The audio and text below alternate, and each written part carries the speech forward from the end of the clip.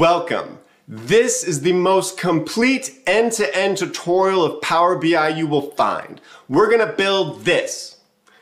We're gonna start with a blank canvas and build this Netflix analytics dashboard. We're gonna use all of the new features that have been developed within Power BI, the new reference cards. They're gonna be interactive, including reference labels. We're gonna use the new slicers. They're gonna have advanced formatting. We're gonna use geo mapping that enables bubble size dynamic selection. We're gonna embed images into a table so you can store and tell that story. We're gonna build the overall interactive design of a dashboard from scratch. Going through this tutorial, you will go from beginner or advanced all the way to advanced, wherever you are on that spectrum, because we're gonna cover everything. So go to GitHub, download this file, the link's in the description, and let's follow along together. Please hit the subscribe button, like this, and leave comments. I will answer them. I will help if you get hung up on anything. We'll go through this together. So now, let's get ready to build this and jump into Power BI. Let's go. All right, here we are. We're in the dashboard. Before we start building anything, we always need to put ourselves in the frame of mind to say, what are we building and what question are we going to solve? So the first part of this tutorial is we're going to do an overview of the final product. Then you'll be able to navigate the chapters to find specific sections you may be interested in pulling content from, or you can follow along step by step to build this entire process. So the question we're going to be answering with this dashboard is, give me information and analytics around ratings and the number of votes behind them while telling the story of how that's happening across countries, across genres, and by title. So let's look at some of the things that are going to be really cool in this dashboard. First off, the appearance and design. Dashboard, you want to go top down, left to right when it comes to the aggregation of storytelling. So you can see right away, we know this is Netflix. We're going to know filters. So we're going to look into the filter capabilities. You can see when you hover, it's gray. You click it, it turns red. These subtle details are cool and they're awesome. And they're what we're going to get into in the filter section. For right now, we'll select both of them. Now the KPI section, this is the new reference card. These things look great. You can see that we're showing at the very top, Netflix with an image. It says, here's the total movies and shows, and then a section for each of them. Here are the movies, here are the shows. Underneath that, we give more information that says the average rating is 6.7 across all these titles. Here are the number of votes for each of those movies or shows, and then broken out. And what's important across this entire tutorial is you need to watch this and take it in, because you will learn how to do this so you can apply these principles to any data set you work with. Look at how good this looks. There's accent bars, there's division, there's subtleness, there's light glows. We're gonna talk about how to build all of these. More importantly, it's the way that things interact. So you always wanna think about that as well. Right here, movies have ratings, 1 to 9, and then there's averaged out. So first thing we can do is just say, okay, I wanna look at all the 8s. Click this. We know there are 713 movies that span across all of the different genres that rank for that group. We can click 7, we can do the same thing. You can see how it subtly changes, but then it filters all the content as well. So on the right-hand side, you can see that. What's nice and very subtle about this is that with behind the scenes in this, there's gonna be a gradient mapping. The way that these gradients happen are very intentional. And we're gonna get into how to do that. So you can see with the leveling. Now with the bar chart, this is a great way to build bar charts. You build a stack that has an intentional color. Your eye immediately knows, okay, this is correlated to rating as it's following the same gradient, but then the count of the titles. So we can see comedy, well, they had the most of 1,352 titles. Their rating was 6.6, and maybe we want to change that. We want to look at just the 4s. Okay, comedy is still taking the lead. Again, maybe we look at a country. We'll get to that section here in the bottom left, France. I'll turn on the highlighter and the click animation as well. So that's going to be the bar chart. We're going to dive in how to build this, how to make it look this way. Now the shows. So what's really cool, anytime you're building a dashboard, again, there's more detail on the right. We start on the left, aggregating in the top left corner, then going left to right and top to bottom, it gets a little bit more granular, more country information in the bottom left, on the right, title information. How cool does this look? I'm gonna show you how to put in the images dynamically, but now what's nice is that you can use this table to sort and answer the questions, okay, well, what title's at the top? So maybe in this case, I'm gonna pick on the bottom left-hand corner, I don't know, New Zealand. So these are all the movies from New Zealand, and I'm gonna wanna know what has the highest rating? Well, let's sort by rating descending. Okay, Lord of the Rings, New Zealand, there you go, checks out where it was filmed. The number of votes for each category as well. Japan, same kind of thing. So when you're building a dashboard, you wanna lay out information that can proactively answer questions. Right now on the screen, we know the total number of counts that are in anything, but you wanna say how many and then what? So if I click, okay, how many are in the top 9? All right, 31, 2 movies, 29 shows. Well, what are they? Stranger Things, Fargo's, go right down the list. So we're gonna talk about how to do that, how to do this table. As well as maybe you have a show in mind. So you can come up here, search for a specific show. Type in any kind of, whatever you're looking for, and it will come up. So then, another really cool feature is the geography. And when you have a map here in the bottom, you can move, you can zoom, you can come in and out, you can hover over things, you can see more detail. But what's typically unable for users to do is to change this. But what we've done is we've built in something that's going to allow them, notice the hover, the same filtering of these. Say I want to look at it by average rating title. Well, that changes up everything. The number of votes. How about the votes per title? So I can see that the number of titles America has the most, but when it comes to votes per title, it's not really leading the way. It's changing up. So you can see that, and you can also just frame up that visual. Then finally, a table where you're going to have bar charts, data bars, conditional formatting behind it, as well as calculations. We're going to get into DAX too behind some of these things, but going through this tutorial, you will go from a blank canvas to this. It's going to be an awesome journey. Let's go get into it. All right, chapter 1, we're going to get into the data. On the right-hand side, you'll see the final product, which we'll iteratively get to, but the first step is going to be ingesting the data. So you can see, firstly, this is well organized. We have listings, attributes, formatting, measures, modeling, as well as calculations. So on the right-hand side is the data, but to get to it, what I'm going to do is I'm going to start with a blank canvas as well. And to do that, I'm going to open up another file, but you're going to want to go to transform data, and you'll be able to see the steps. Essentially, this data model has listings, which is bringing in the Netflix data. There's a calculations table that's blank that will allow us to organize our calculations. And then there's a dynamic or a static formatting table that will allow us to format groupings later on. So we're going to build all of these. But what I'm going to do is I'm actually going to go through this step and these processes, opening up a blank Power BI file right here. So with this open, I'm going to talk through how to build that data set that we're going to need. And you can follow along this process. So what we're going to do is I'm going to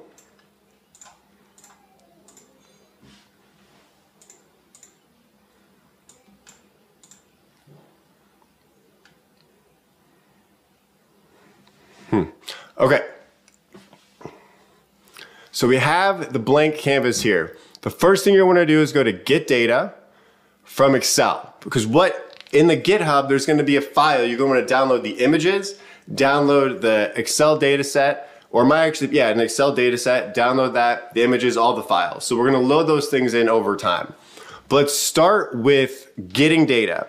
So what I always like to do is just go to the Transform Data tab first, open up this window. It's going to be blank. New source, Excel workbook. Go to the place where you've saved that file, click open, opening up Netflix listings. It's going to bring it in. Click on the listings sheet, hit OK.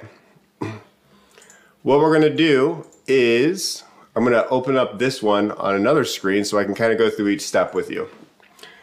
So we have the files in here. What we want to do is anytime you bring in data, the first thing to do is to delete things you just do not need. So what we're going to do is we're going to remove this step of change type, and we're going to get rid of columns we're not going to use in this. The ID, we want that. The title we want, so let's go through that now. Popular rank, to remove a column, I like to just click right click, remove. Certificate, right click, remove. Start year, we're going to keep it. We're going to first remove columns, then we'll rename them, then set the data types. End year, we don't care, let's remove it. Episodes, let's keep it. You might want it for later just for fun. Actually, episodes, remove it, we don't need it. Runtime, let's keep it. Type, keep it. We're going to create additional columns off of that later on. Origin country, keep it. Language, let's just get rid of it. Plot, we're going to keep it. Summary, get rid of it. It's kind of duplicative. Rating, we're definitely going to keep the rating. The votes, we're going to keep that for sure. Genres, keep that. Is adult, it's blank. It's just all zeros. So we don't really need it. It's worthless. Anytime you want to analyze a column, I also like to go to view, turn on column distribution, column profiling, column quality. This is always going to give me more attributes about any column. So I can quickly see, okay, I just don't need this column at all. It's not going to add any value. Remove is adult. Cast, we're not going to use this information as well. Remove this. Image URL, we're definitely going to keep that. So step one complete. We have removed the columns we're not going to need. Now let's go through the process of renaming these columns so we want them to be called. Always name your columns friendly names. We're going to go through that process next. So we're going to change this to, this is an ID. This is the title. This is the start year. You put spaces in there, separate it out. Runtime, type,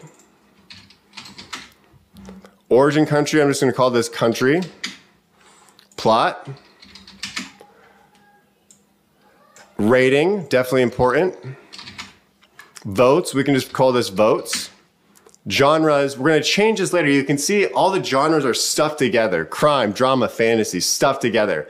We don't want to have these things stuffed together. We're going to just pick the first one, call that what it is. We're going to change that in a little bit as well. But for now, we can call it genres, multiple. Image URL, that's going to be quite important for later on. So now that we have all this information, we have the basic column structures. These things are going to be used to make our dashboard. And it's always important before you start building something that you dive in to understand what data is. So let's look at that now and make sure the data types are set up correctly. And the next step, an ID, well, this is going to be a unique ID for every title. We want that to be text. Title, that's going to be text. Start year, you can see this is kind of doing a numeric thing. We don't want that. We want it to be text as well. It will jump to the left-hand side showing its text. We don't want them to add up years, but we want them to be grouped. Runtime, this is an interesting step of cleansing. So we're going to cleanse this data after we model it, but we'll come back to this column because what you see is runtime is a number. It should be 44 minutes, but this has an end. That's not a number. We can't add that up, so we'll get an error. We're going to come back and fix that in a second. So let's come over here and keep renaming these or looking at these types. TV series. This is going to be, is it a movie or is it a TV show? But you can see there's multiple columns. If you're interested, you can always click one, hit load more. It will show you all the options. We're going to create a DAX calculation that's going to group these. That will be helpful for you as well. But for now, we're going to change this to text. Country, we know this is text. Plot, that's text. The rating is going to be something that's going to aggregate. We want that. It's also a decimal number, so we're going to turn it into a decimal number. Votes, this is a whole number. You're not going to get half a vote, it's a full thing. So we're going to do a whole number. Genre, this is text as well. Image URL, put this to text, and we'll eventually set this as well as another data type as a web URL or image URL later on. So we've set all the data types. Now, let's cleanse this data a little bit. We're going to cleanse it by first coming to the runtime column, and we're going to find and replace these /n's. So come up here, and very easily, you can see under the transform section, if you pick a column, you can choose to replace values, replace errors. So if you notice there's errors, you can simply put in a new value. You can click replace values. I want to say if you find this thing, put a literal null value because it's empty. We don't have one. So now it's done that. That's going to allow us now to change this to a whole number. So we've successfully done that. We're going to filter out a couple of things as well. So sometimes when you have a data set, you want to exclude things that don't fit. And what I mean by that is if your data isn't telling the story it needs to because of outlying information, remove it. It's kind of like a data science principle. Outliers, remove them. So in this case, as an example, if we go to the type, you can see this distribution, and this is where the column profiling, it took a minute for it to populate, but it's extremely helpful.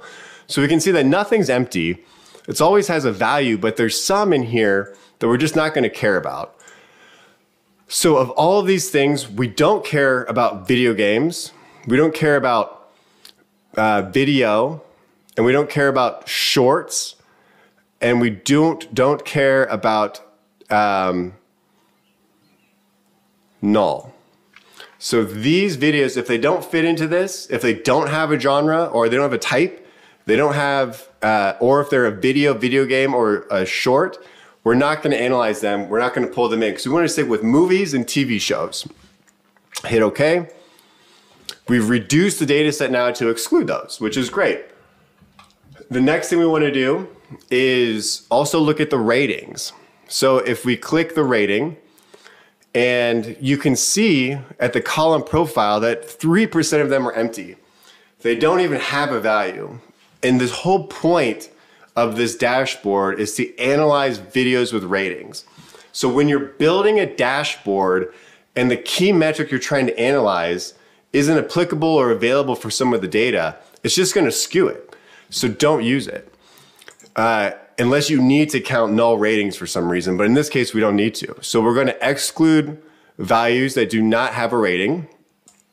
See you later for those. As well as if we look at the country, when we're plotting out where these things are from, you can see there is a distribution of these blanks. If it's not, because we have a geo mapping, and it matters to us, not just the ratings and the genre, but also where the movie was filmed.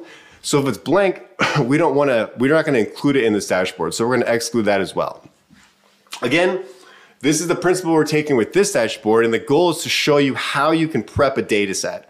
The whole mission of this video is to go through what we've done for this Netflix analytics solution, but enable you to do this for any plethora of data you're using by using the fundamentals here. These are data prep fundamentals that you can use on any data set. So we're going to exclude this as well. We've gone through that process. We've filtered the rows. We've excluded data. We have the data type set and the mapping set. So at this point, our data set, let me double check one thing. Yeah, our data set is set up. So this is the fundamental first part of formatting that data set. Next, we're going to jump into the calculation part of building and organizing the data model. So let's go into that chapter. All right, the next step of this is going to be the data model. So after we've prepped the data, on the right-hand side, we're going to organize the measures, and we're going to create measures and dimensions as the following. So I'll go through each of these, we'll build them, and I'll tell you what they're going to do. So to do that, let's jump back into the basic one that we have now, and we'll follow along. So I'm going to move this.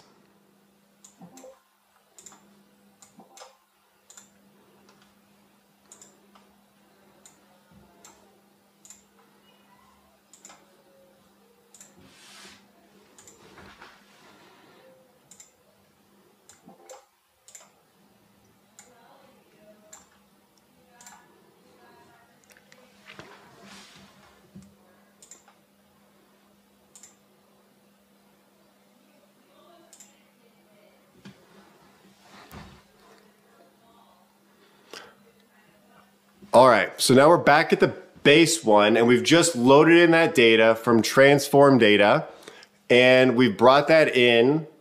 We hit close and apply. You load it in, and we're looking at this now. But what we need to do is anytime you now imported the data, you need to just look at the values and create new dimensions for it. So in this case, we're gonna build the data model for this thing. To start, what you can do is if you add a table and say, I wanna look at all the genres. This is not something we can analyze. Same with the type. If I click type, there's groupings of it. So we're gonna build some new measures that group these things together, doing it different ways to teach you different options for solving these problems.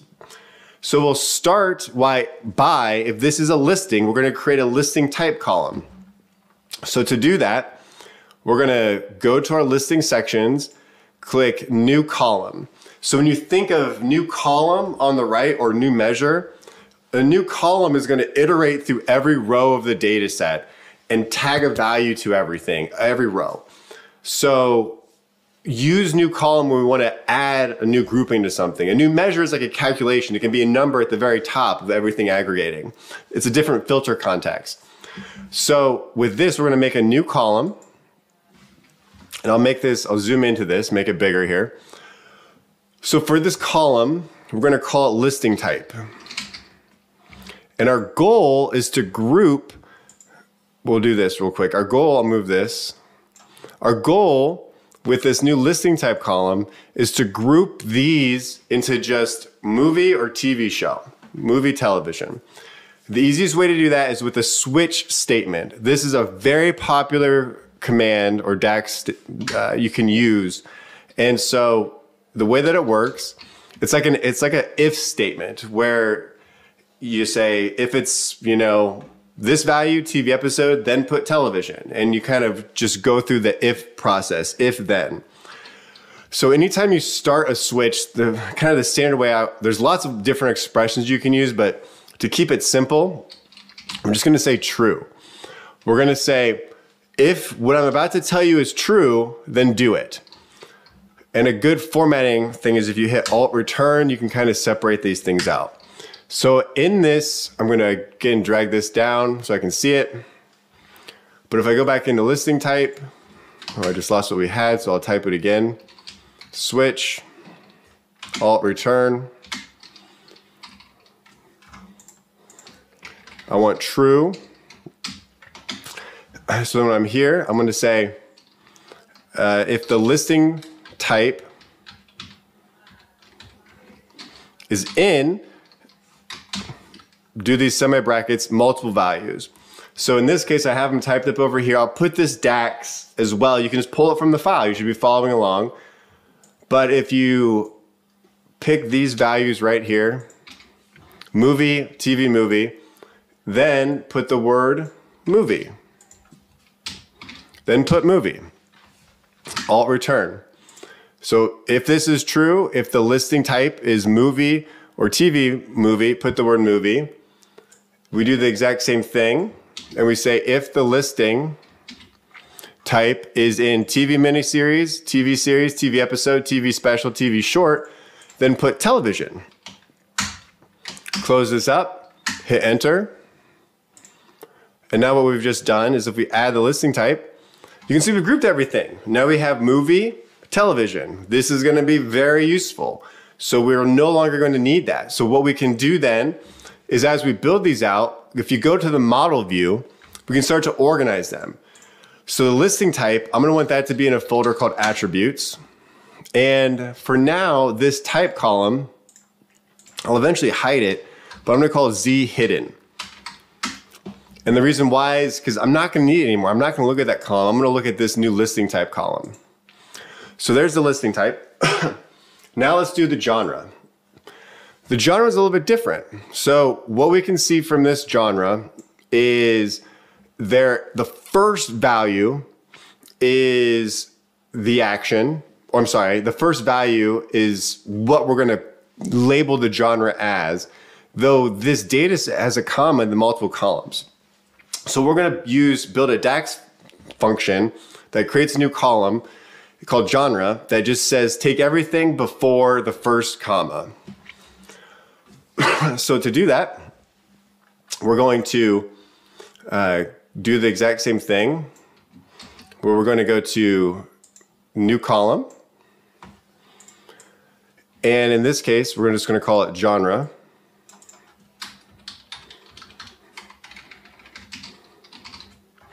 And so for the genre, I'll put this DAX code in here, and I'll talk you through it.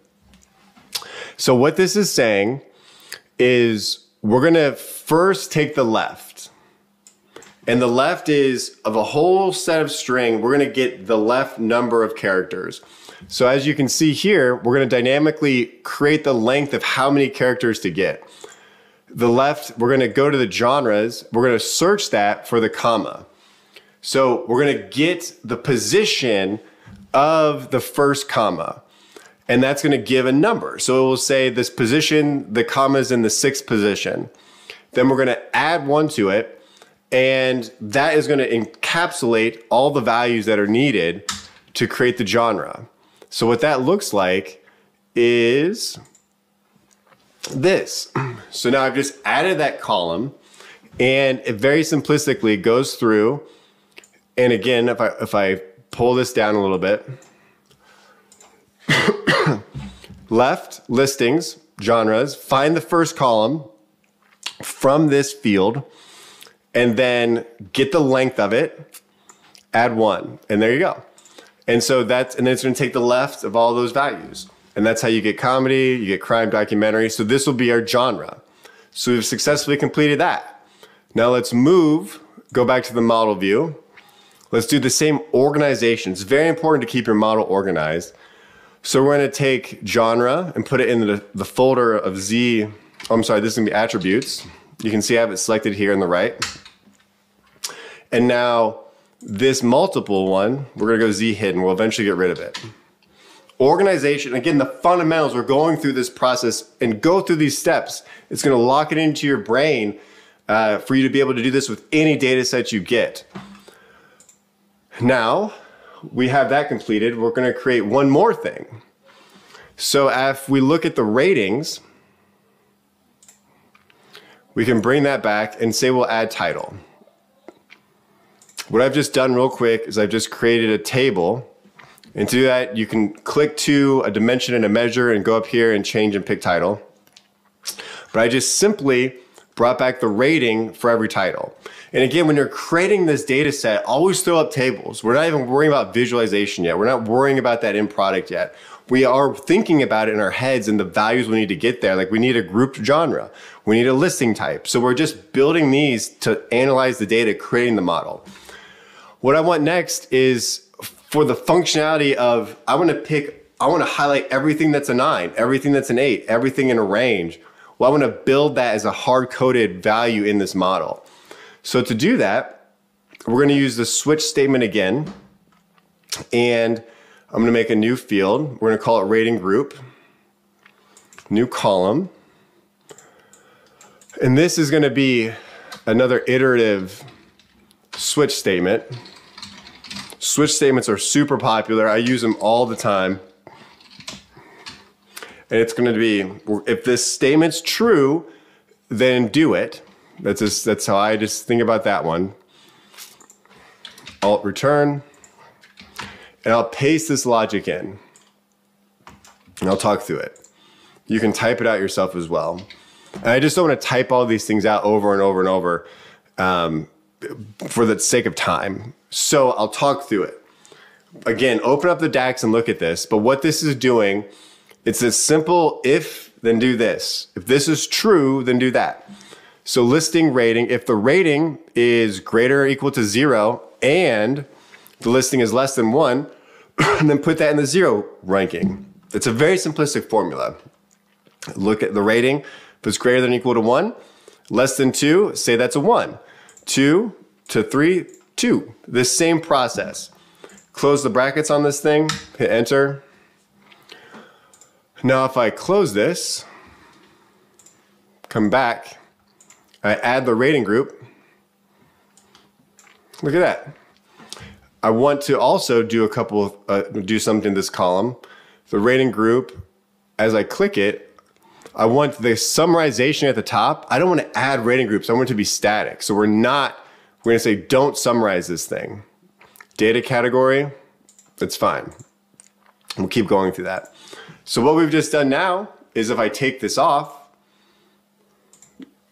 and just add rating group, look at that. Now we have the rating group for everything we need. So let's do the same cleanup principle. Go to the model view, and we're going to say, put this rating group in attributes, and we'll still keep this rating because it's valuable. But what this is a measure. A measure is something we add up. I'll add that in the calculations here in a minute. Let's keep going through these values on the right-hand side. And now we've created the dynamic, we've created the columns that we need, but let's make sure we have these data types set up properly. So if we come back to our report view, or we can actually hang out in the model view, that's just the same. Or we'll go back to the report view. So the country, this is going to be used for geomapping. So you can kind of look by the symbols of these things to see how they're set up. And in this case, let's clear out some of these tables. I had the country, and what I'm going to want to do is under the formatting, the modeling, home, where is that? Oh, I got to click the column. Country, column tools, data category. I want to say this is a country, not a county, but get that R in there, country. Now you can see I've set this up for geolocating. That will be good for our mapping later on. And what we do always is just go through all the fields you have and make sure that they're set up correctly. So again, the ID, let's organize that one. Well, the image URL, that one's set up properly. You know, the ID is good. The image URL, if you come here, you can see, all right, the same category. I want this to be an image URL. Done. So that's exactly what we need. Now let's go back to the grouping of this thing. Country, attributes, ID. We're going to put this in a folder called modeling. The ID might be used for joins. It could be used to pulling up, but it's not like a key attribute of something that we really care about right now. Plot. This will be an attribute. Runtime. This is another measure. How long something's running. It's an aggregating factor. The start year. This will be an attribute. Title. This is an attribute as well. Votes. This is a measure. And look at this. We have one thing that's missing, the image URL. We'll put this into modeling. So now we've organized our data model. We have hidden things that we'll eventually get rid of, modeling, an ID, and an image URL, the measure, which is a rating that can go up and down, the runtime and the number of votes. So we'll look at those next, the calculation part of this thing, but we've set up the data types for all the attributes as well. The title, the start of the group. We've built all the data and organized all the data we're going to need in this now. So let's start on the next chapter of this thing with the calculations in the data model. The next section of this chapter, the calculations. So what I always like to have is a calculation section up here. It's a way to organize calculations for the end user and for yourself to kind of pull them without having to go into these subfolders. So I use this on all the things I create. And what you want to do, it's a little trick. Hit enter data. It's going to pop up a new table because we're going to make a new table that's going to have no data in it, but all of our calculations will live there. So what I mean by that is we're going to do that, hit load.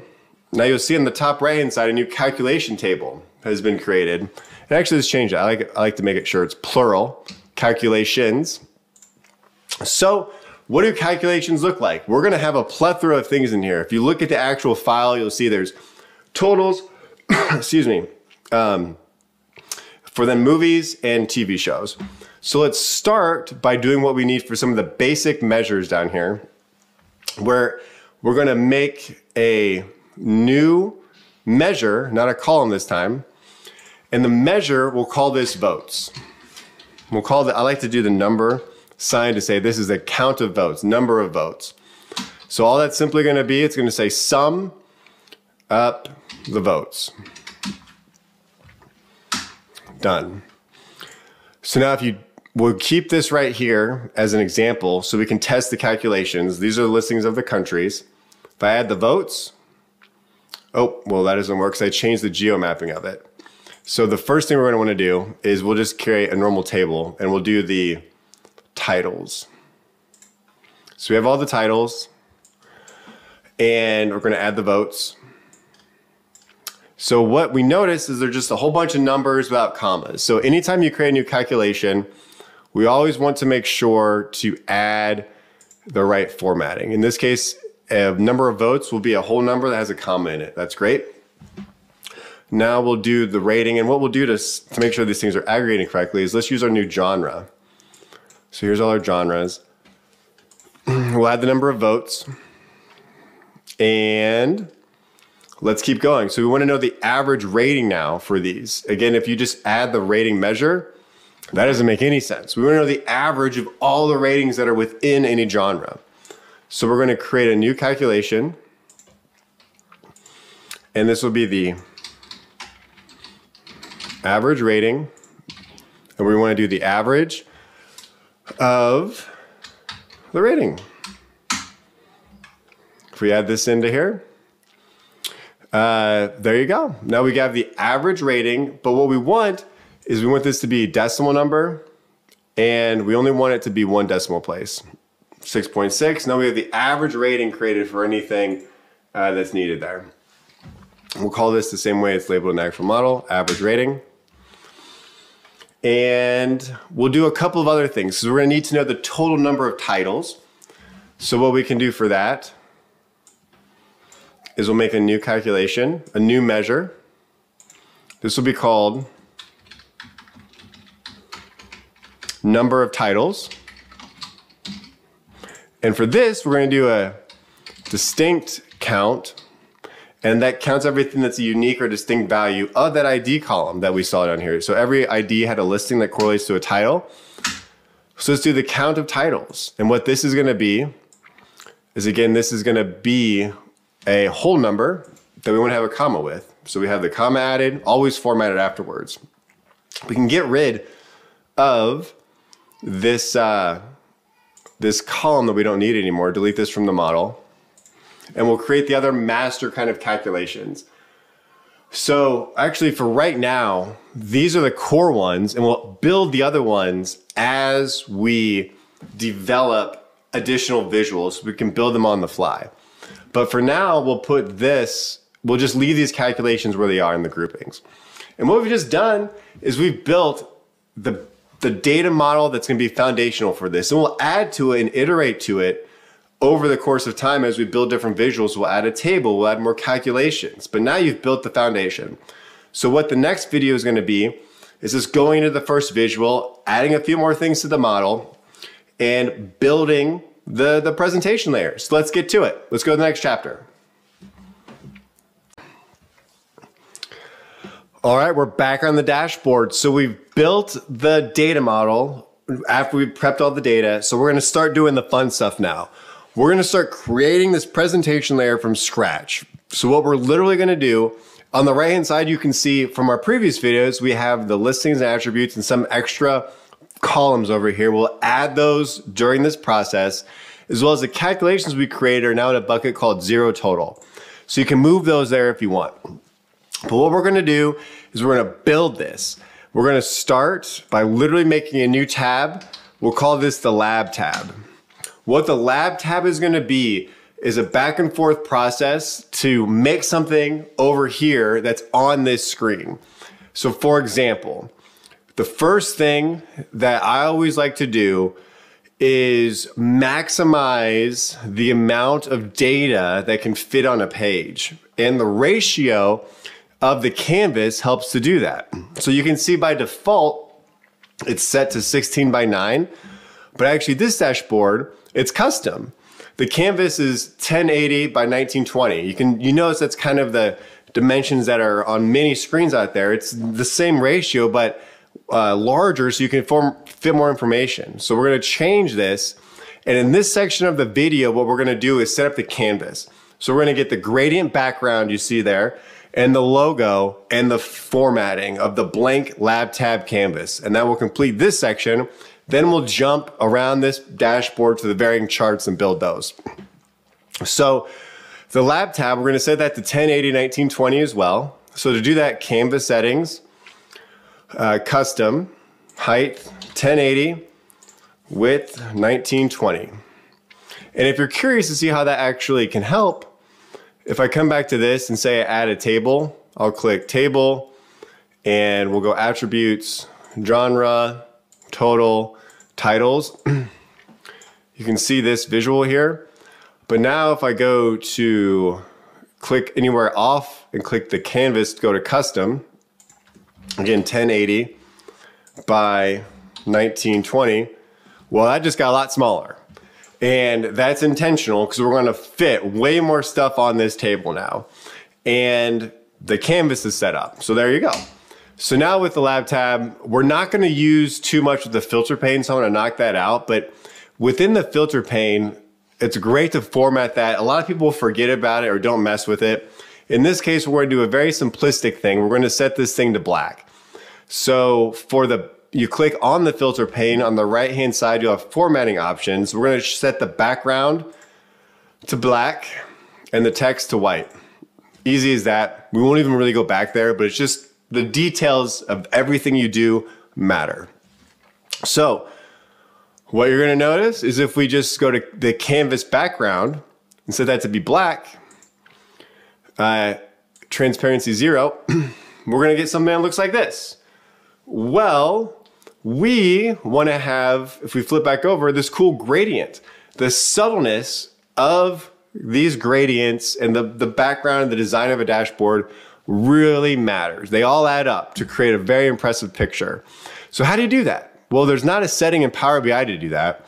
But guess what? All these Power BI products, or the Microsoft products, work extremely well together. So what you do, anytime you think of backgrounds, open up PowerPoint. And what I did, and I attached this file in the GitHub as well if you want to reference the specific settings, but you just create a gradient. So to do that, I'll make a new tab, delete everything, and I just spent some time playing with different colors. So I first just did a gradient fill, and well, I just copied what I did earlier, but if you pick a gradient fill, and you can slide these bars, you can see the colors kind of moving, where do you want it to move. You can click on a color to change it, change how you want it to go, change the angle, where is it on the page, you can see it moving around different spots. Set up whatever gradient you want. I intentionally put this in the top left because over here it's kind of the logo. Your eye goes Netflix, corner, top left, awesome. I didn't want the gradients to be over here kind of getting lost in the busyness. So I intentionally put it in the top left corner. You can do the same, but all you need to do then is save that, take a picture of it, and load it in. So I've already done that, and you simply want to add that as a background, so you can go to Browse, and you can see the images. So we'll have other symbols and things we'll add too, but I'll just click the background, open, and it's just saved as a file. There you go, but it doesn't fit. It's too short. It doesn't fill the whole thing. So you always need to go to Image, Fit It. And there we go. Now we have that same background. If we come back over here, what we can also do is, you'll notice very subtly, but this white little line here. So there's the wallpaper, and then there's the background. The wallpaper is what's behind the canvas, so I like to set that black as well. Now let's add the logo.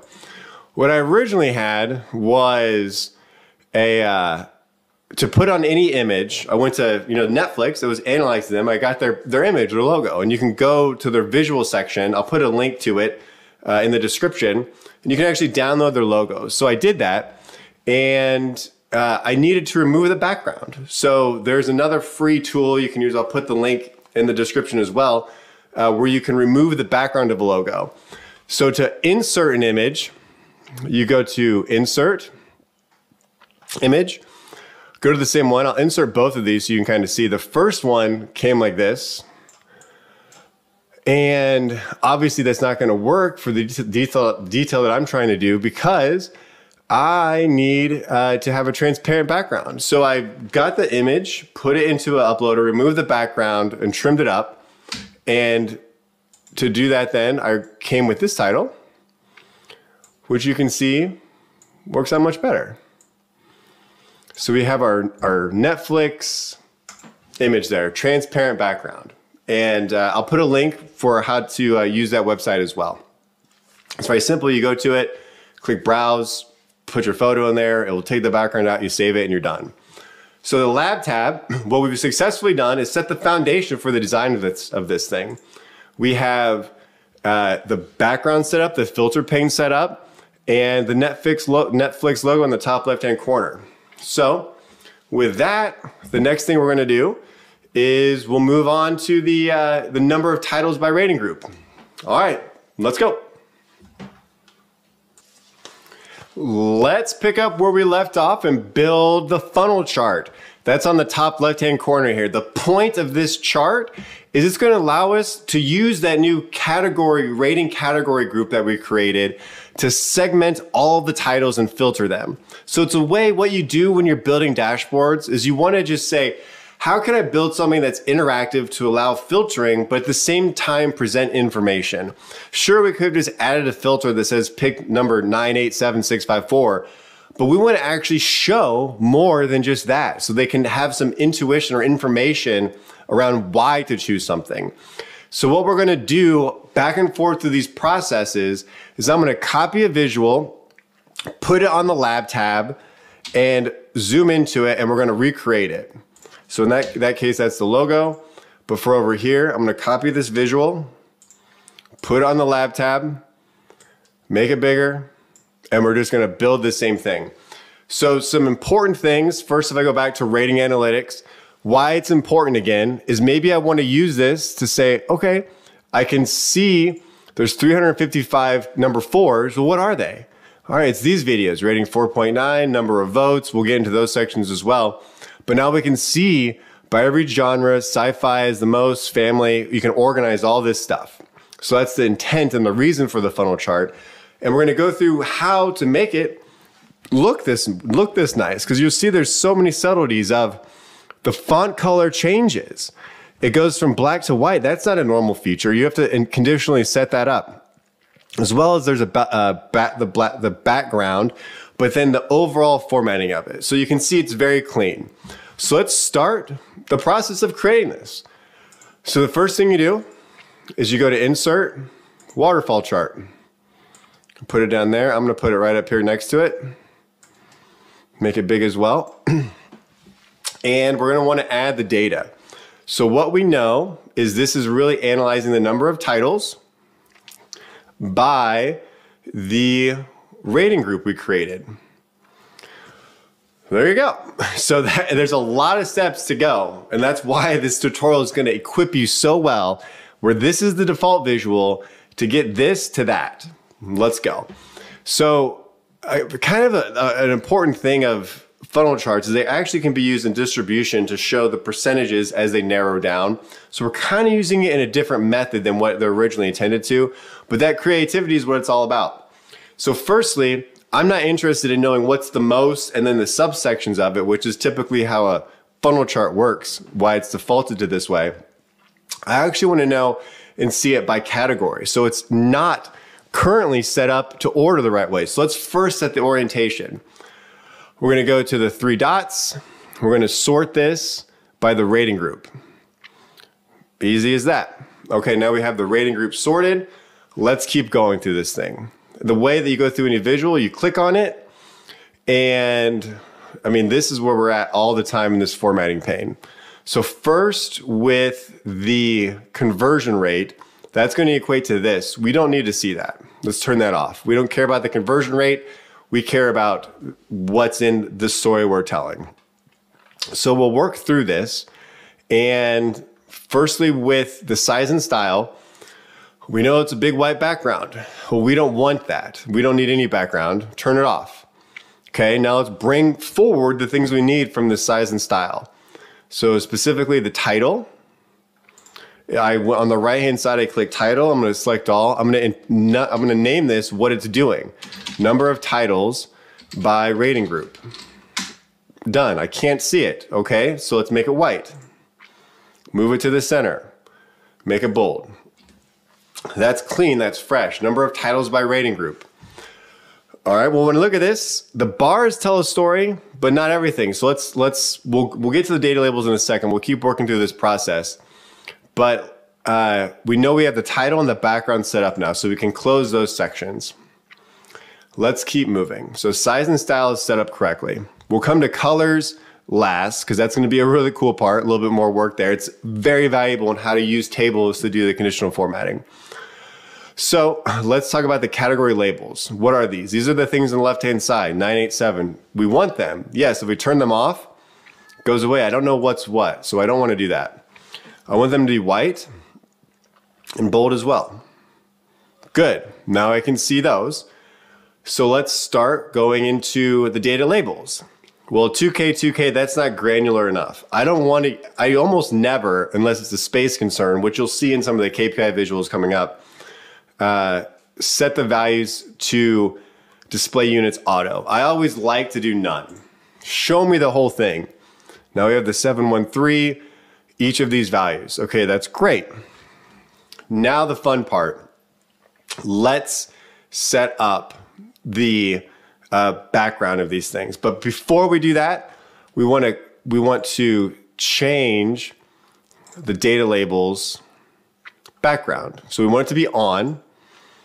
And what I like to do for the background, doesn't matter what the visual is I usually pick a color and make it slightly transparent. So in this visual, I chose white 64. So I'm going to go to the background, pick white, 64%. That's cool, because what that does is it's kind of like if it's already dark, it's still got a dark vibe to it. If it's light, it will have a light vibe to it. And that helps a lot. That works really well. But now let's go, turn that back to 64. Let's get to the data label portion of this thing with the colors. So we'll start with the bars. You'll notice some things aren't showing up. That's okay. We'll get to it. We'll fix that stuff up. So let's do the colors. Well, over here, you can see that the conditional formatting is dynamic. There's a function, and it's saying use the first fill color. That's pulling from a table. So this will be the place in the tutorial where we're going to create a data table that houses values. What that looks like is if we go back to home, transform data, you're going to see that I made this table called Z group formatting. And to do that, you simply hit enter data. You'll have a blank table. You can make some columns. I believe I did rating group, fill group, and I just renamed them. I'm not fully naming them here now because they're there, but you do that and I'll cancel it. If we go back to it, home, transform data, you can see that what I did is create a table with that method called the first column rating group, fill color, and font color. How in the world did I get these fill colors? Well, I'm going to show you. There's a link in the description as well to a website which helps build gradients. It's pretty awesome. And so what I did was I took the red from the N in Netflix and a white. And I said, build a 10-layer gradient. And it does it, and it spit out these fill colors. Check out the link in the description, and you can go to the website and do it. So I simply did a process of copying each one and pasting it into the fill color section. The darkest being the 9, as I want that red to be more prominent and rich, signifying fuller for ratings that are higher, and less or lighter for ones that aren't.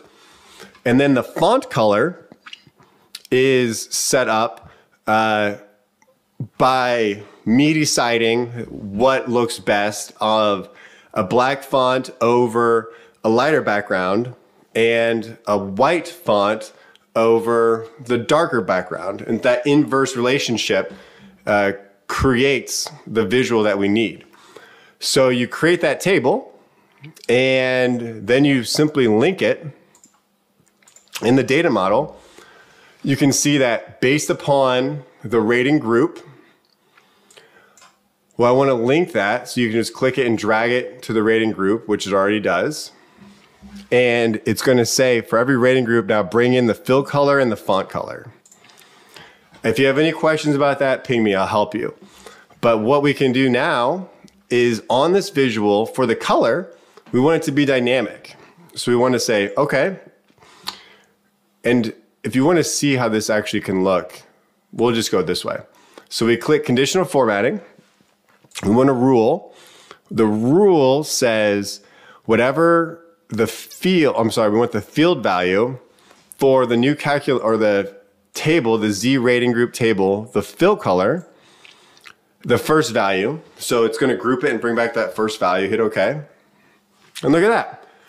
Now that nice gradient is transcending all of those values and it looks very, very sharp. So let's keep going to the data label section now. So there's some options here. And firstly, for the values, I want those to be bold. And I think it's a little bit bigger over here. Yeah, 10. So size 10. But we need to make sure that their font is changing as well.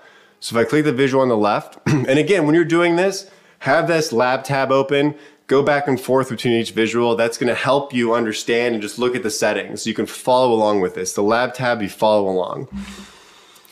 So let's change this font color as well. And I'm going to click this. We're going to do the same process for the field value. It's going to be based on the font color that I set up in that table, and click OK. And there you go. Now look at that. We have a white font coming down to a black font, and it transcends those values. It just looks so good.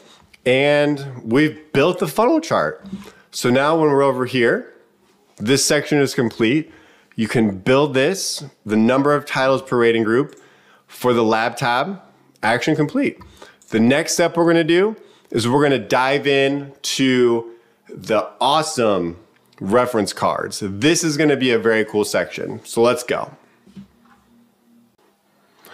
We've completed the funnel chart. We're moving on to this awesome new reference card.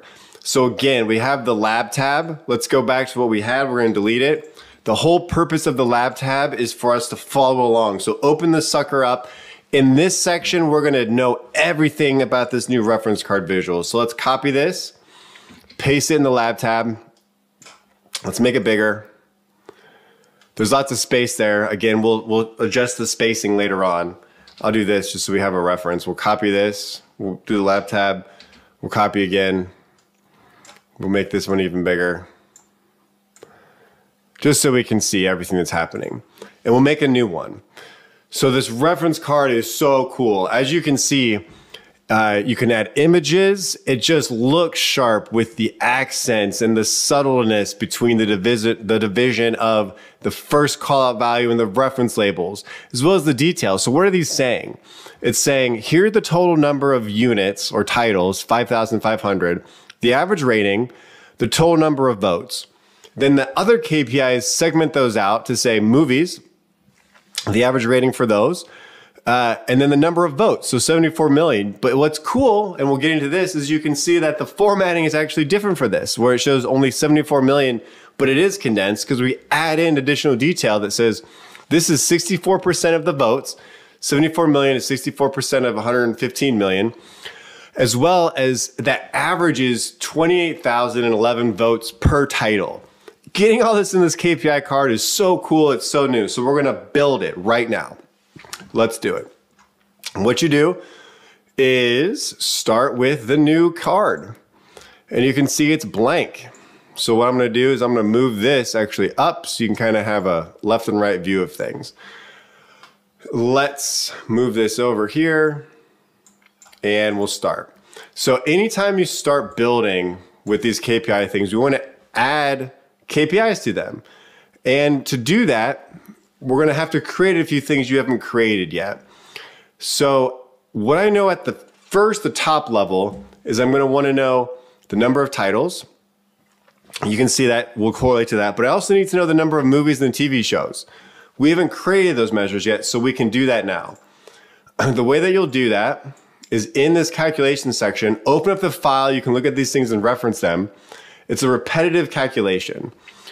So movie titles, what it's doing is using the calculate function to say, calculate the number of titles, but filter the data set for the listing type that equals movie.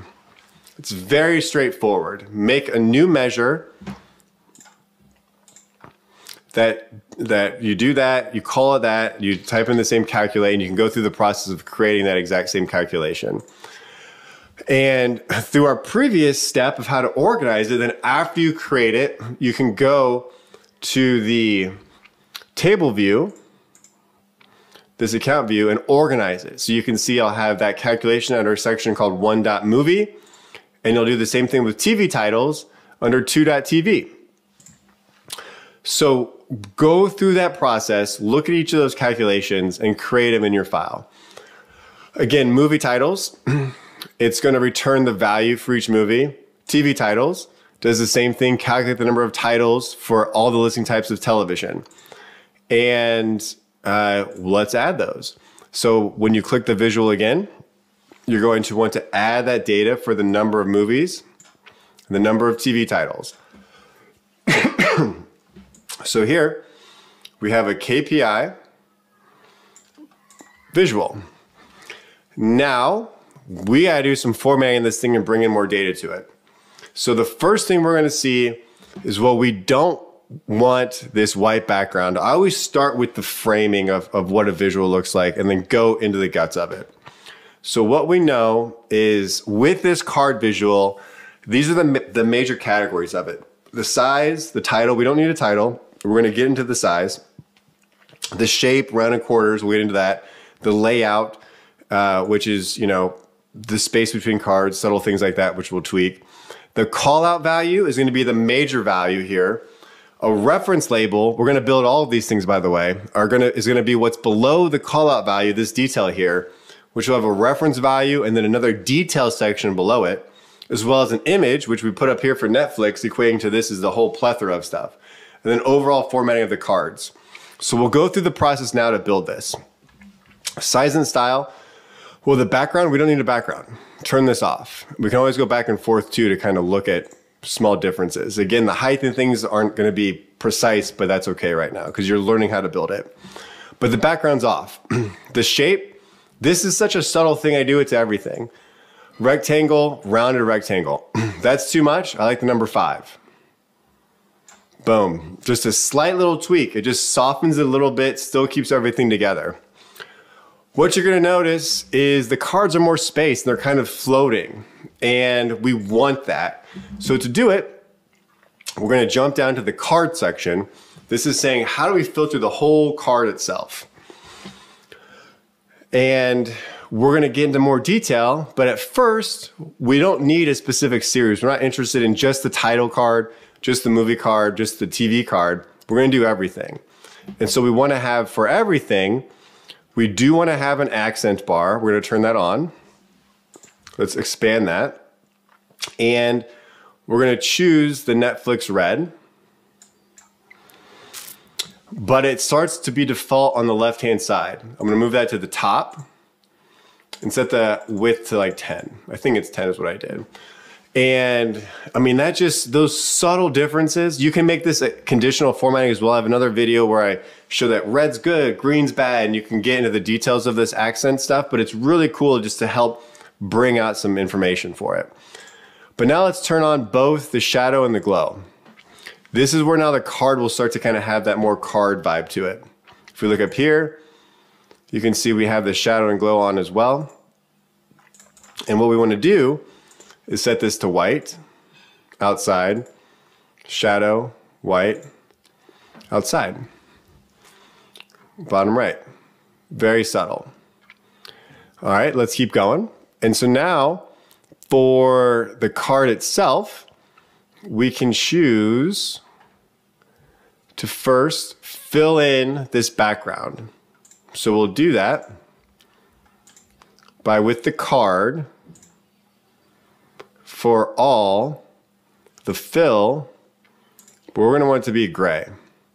And the specific gray, I'll come up here real quick.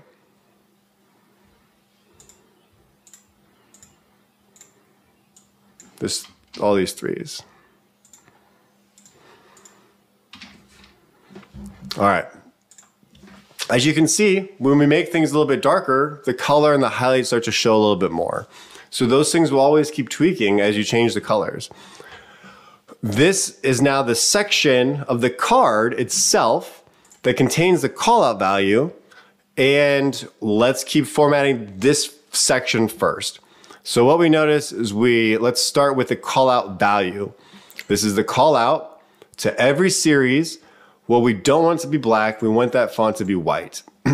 Also, as a standard, turn off display units auto. Show the full number. Done. Now we can customize the titles of these things because you can see by default, and this is where you get into the series editing. So I intentionally chose to make some tweaks where you change things overall as a whole, but then also per title. So after you click call out, you can go to a series, and of the 3 series we've built, we can select them, and they equate to if I pick just titles. Now I'm only changing things in this title card. So you can change, if you want to, the colors, the formatting of individual cards. In this case, we're gonna change the label. So you can see the label is currently set to auto. We don't want that. We want this to be called movies and TV shows. Cool. We want that to be white. Great.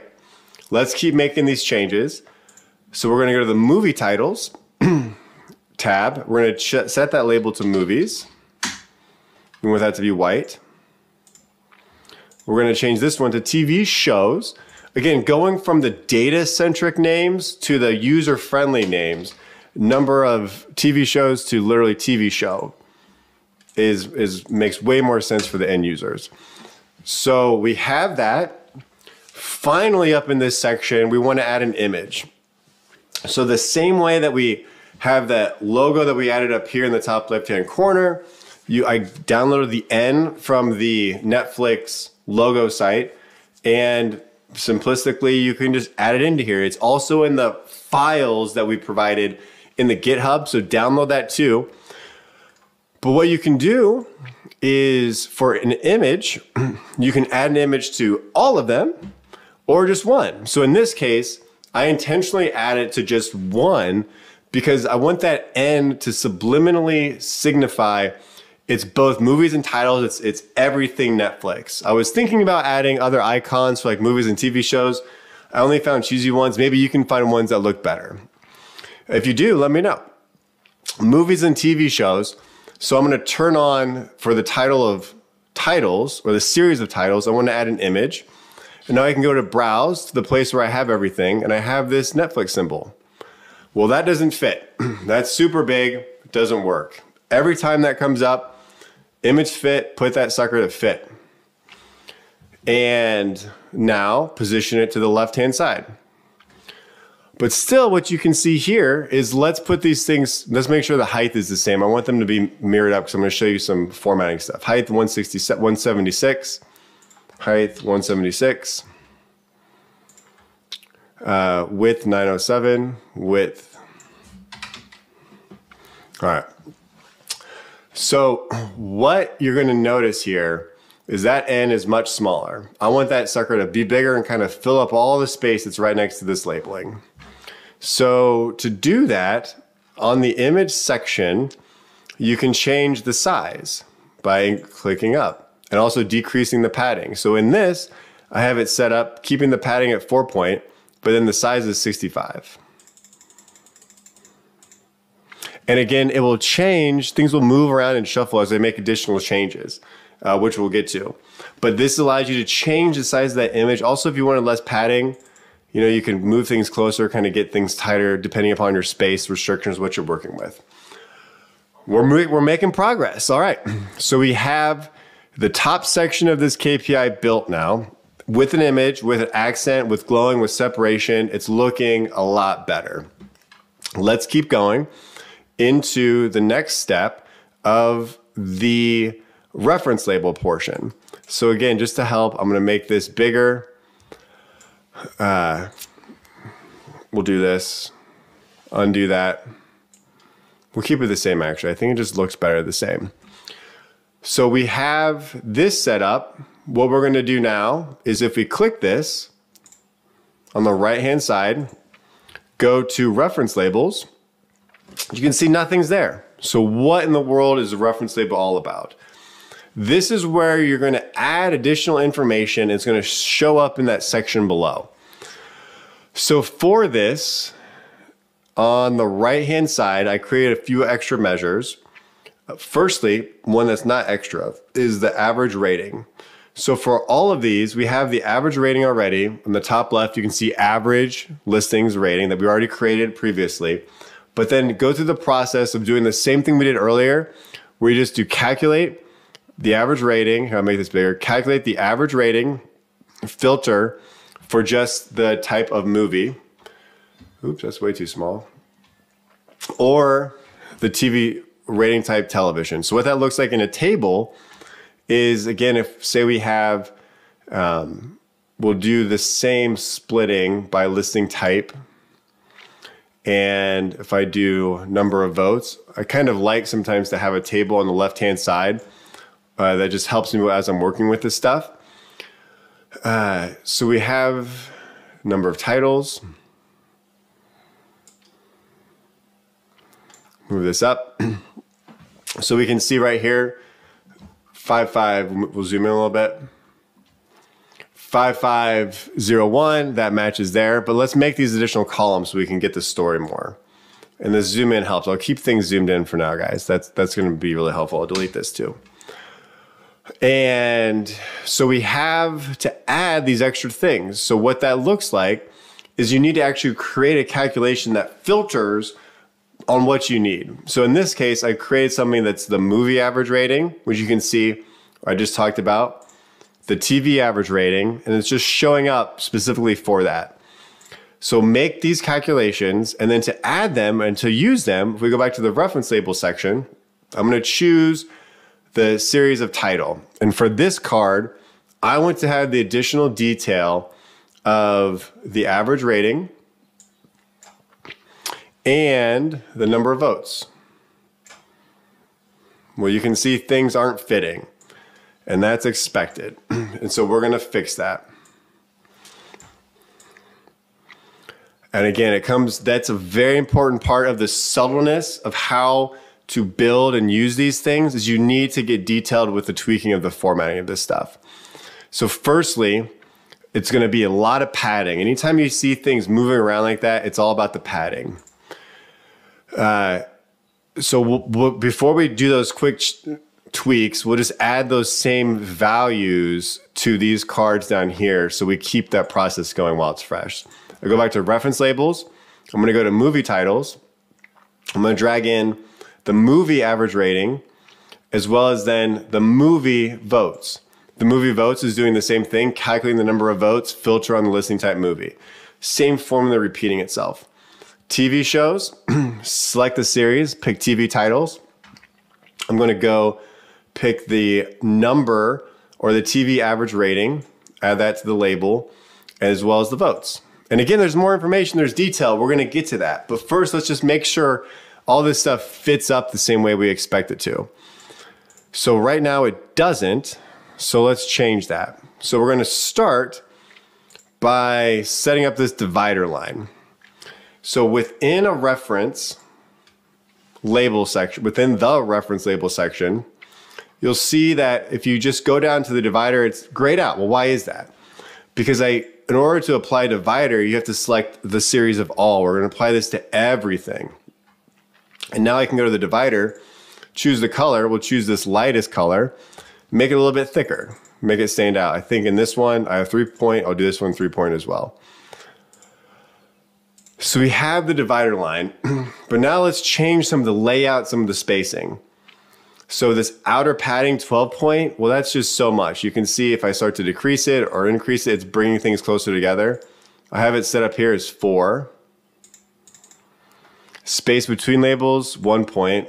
I don't need, this changes the amount of space between the reference labels. I just want this one. I want things more compact. I want to maximize the space of what I'm using here. But you can still see that now in the top section, there's more space. So how do we get rid of that? What's going on there? Well, let's look at it. So in that section is called the callout section. Well, first, let's look at the left to right spacing. So if I click here, you can see space is set to 0. These are a little bit wider. This is just dead space. I want to use them. So in the layout section, I can decrease the space to cards to 0. So now those are more aligned with each other. And let's work on formatting this callout section. So when I go to the callout section, on the right-hand side, you can see there's values. We're not interested in that. We've already gone through a lot of those sections, but you can see there is spacing. It's grayed out though. We can't control it. Why not? Because we have the series set for TV. We have to pick all. It's going to apply to everything. This is where now we can decrease that vertical spacing, moving things closer together. For this one, I set it to 0. Bring that sucker close. We don't need all this spacing. Now look at that. Now we have more compact, a more compact visual. Specifically, if we go back to size and style, the height is 177. I'll set this to 177 as well. It's a little off, and that is coming from, I think, the spacing right down here now. So how do we tweak that out? Let's look at it. Open this up just a little bit. If we keep going, you'll see title. We don't need a title. The layout, space between cards, call out, we already have that. Oh, it's the font size. My font sizes are bigger, so it's already messing things up that way. We're going to dive into the reference label section. That's why. So what we're going to do is if we go to the reference labels now, let's set the overall formatting for those. So up here, I can see that the series or the values are all set to 9.6 for the reference labels. I think that's actually the same size, 9.6. So that's good. So that stays. So let's keep just going through the process of now how to tweak the formatting of these sections. Well, what we can see in the top is the average rating is red. So it helps stand out very intentionally. You can see that number. So what we can do is, and also it's not abbreviated. It says average rating for every part of every reference label. It doesn't say the movie and these data terms. So we're going to update that as well. So we're going to go to the reference labels, apply settings. We're going to start with titles. We're going to select a label.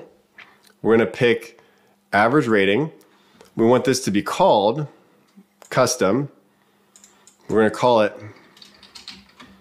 average rating. I'm just going to copy this. We're going to do it to all the other ones as well. Movie titles, the title, select the label, movie average rating, content, custom, average rating. We just changed that one. We're gonna do the same thing again. Again, the repetitiveness is key to help burn this into you. Select the series, TV, select the label, average rating. We're gonna call it average rating. Good. Now while we're here as well, we can go through each of these and say we want the value to be bold and red, 7.2. So we'll do that same process. We're going to go back to the movie titles, come down to value, and say we want that to be red, bold. We're going to go also to the title section, pick red, bold. Oops, I changed the title. We don't want to change that. We're going to come back, black, unbold it. We're going to go to the value, bold, red. Awesome. So we've completed that average rating section. Now we want to do the same first, the title, where you can see this is called number of votes, but this is movie votes, TV votes. We want just to be number of votes. So we're going to go to the title section again. Sorry, movie titles. Pick a label. In this case, we're going to be looking at the movie votes label. The title is going to be custom. We're just going to call this number of votes. Now the TV shows, let's make the same quick change. TV titles. We're going to change this to TV votes. Field name, custom, number of votes. Just change that to number of votes. All right, so what we notice is we're going to add detail, which we'll get to in a minute, and that will take up more space, but we can maximize how this is formatted. So if we go to the titles tab or the title KPI card, for the label of votes, I want this to be the value that is red and bold as well, but also the display unit's none. I want to show the full thing. So there you go, seeing the full thing that way. Let's keep going to now the detailed section. So first, for the movies, we're going to pick the movie, and our goal now is to finish the formatting of this to then include the detail and the redness. So first, movie titles. Well, we want the value to be red, bold, but it's going to have some detail. So now this is a cool DAX calculation I created. I will, again, put it in, when you have the file, bring that up so you can see it. But what it is, it's the movie votes label as well as the TV votes label. So what this is doing, I'm going to zoom in. That's going to be this right here, is you have two variables. So the first variable is the percent of total, where I'm just saying divide the total number of movie votes by all the votes, so I can know the percentage of votes that are for movies. And then round that to 2, multiply it by 100 to get that whole number. Then the votes per tile, we're going to divide the number of movie votes by the number of movie titles to get the number of votes per title. And then we do some additional formatting where it's going to give you a number that's longer. We want to round that to 0 to create a whole number. But then most importantly is the formatting of it. We want it to also have a comma for it to be if it's longer. So you can see that there's a comma included with this format DAX function. Then finally, you can return it, because within these cards, you can't change the formatting of things individually. You can't say 64 and then put a percent and put a comma here. You have to do all that in the calculation itself. So Power BI is smart enough where if you've created these values, then you can create text around it to have it connect. What I mean by that is I'm saying put a parentheses on the left-hand side, parentheses and a percentage on the right-hand side of the percent of total. So it's getting number 64, putting a percentage there, and then putting a bar and then a space. And then the number of votes per title, 28,000, then putting the text votes per title.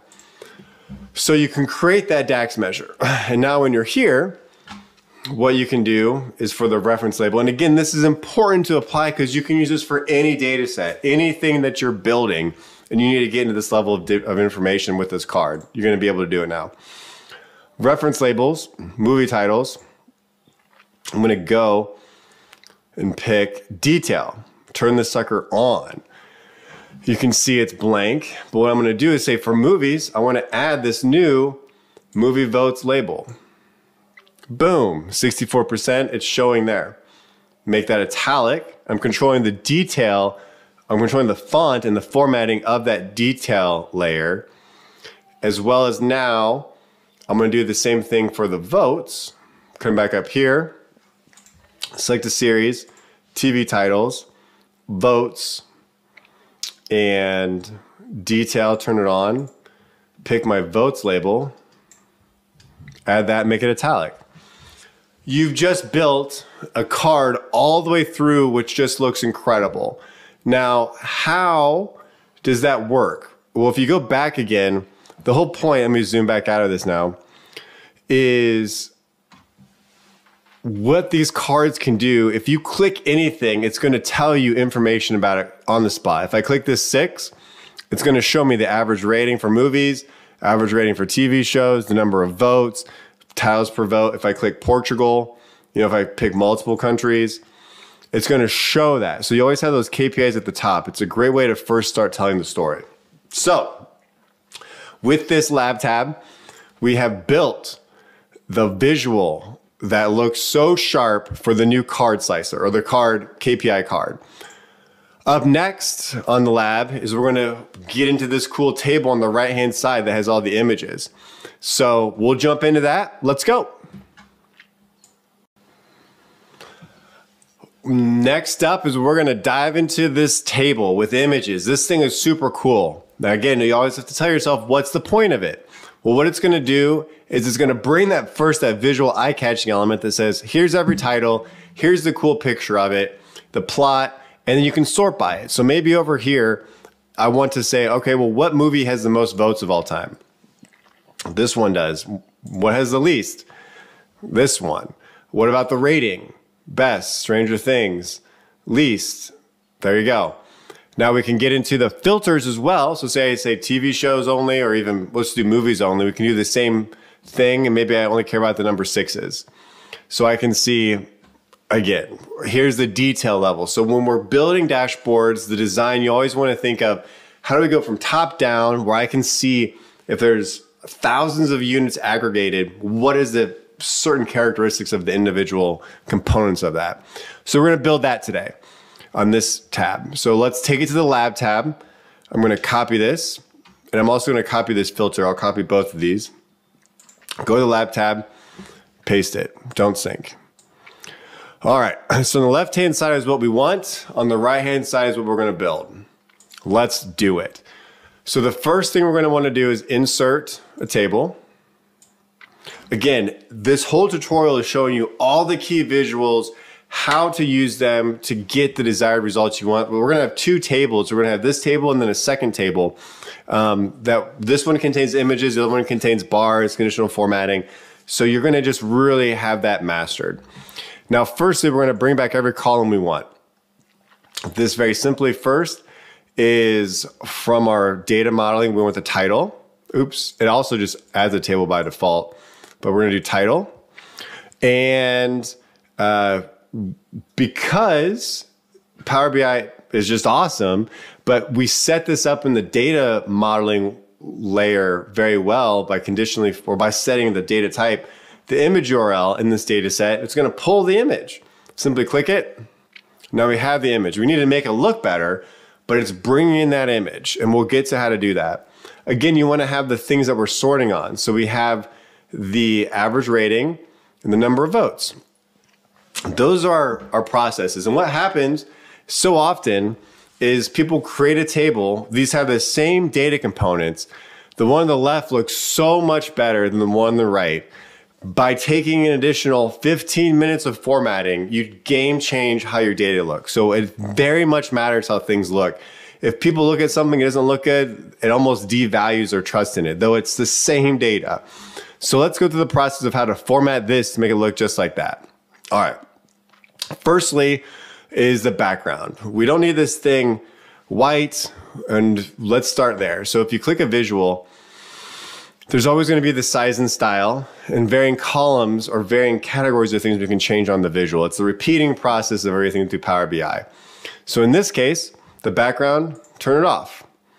Easy as that. Things kind of shrunk down. You notice that the columns just changed.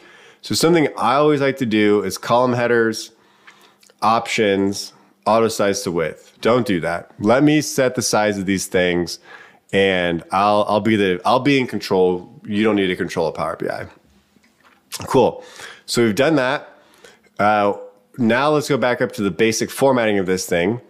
And we don't need a title. It's intuitive what's contained in here, but we do need to start using this stuff. So when we go to the value section, this is where you'll see the alternating colors of the text color, the background color, how that works. We want everything in the text to be white, and we want the background to be black. Okay, we're getting closer. So now let's look at the column headers.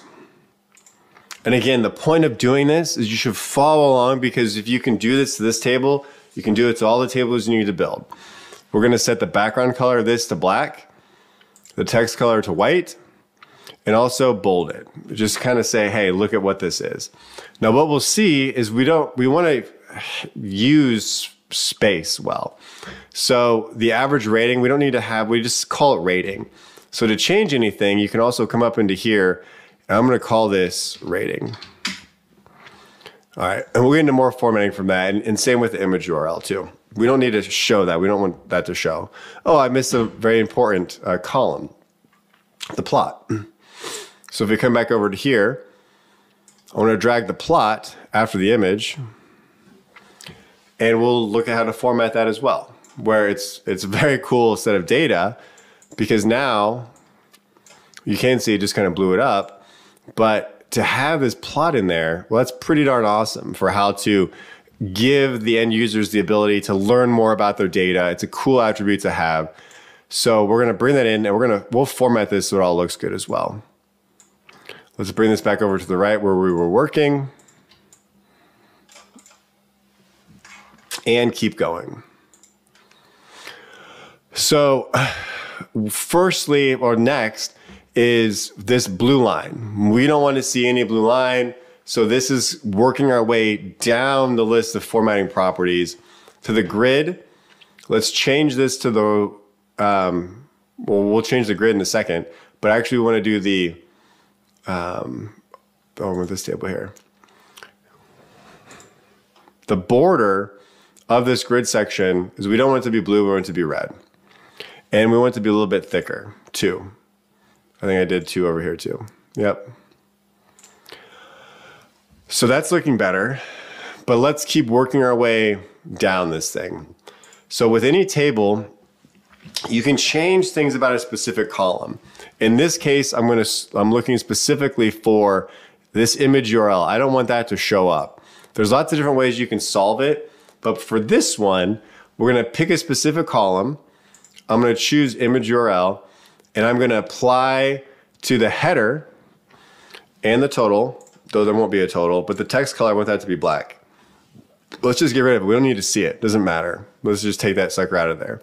But while we're here, the specific column of rating, I want that to be at the top level, red, white. And so I change those, but I'm going to apply it to the header and the total, not the values. The values we're going to apply additional formatting to, which we'll get to using the tables and the calculations we've created. Cool. So we keep on going through this here.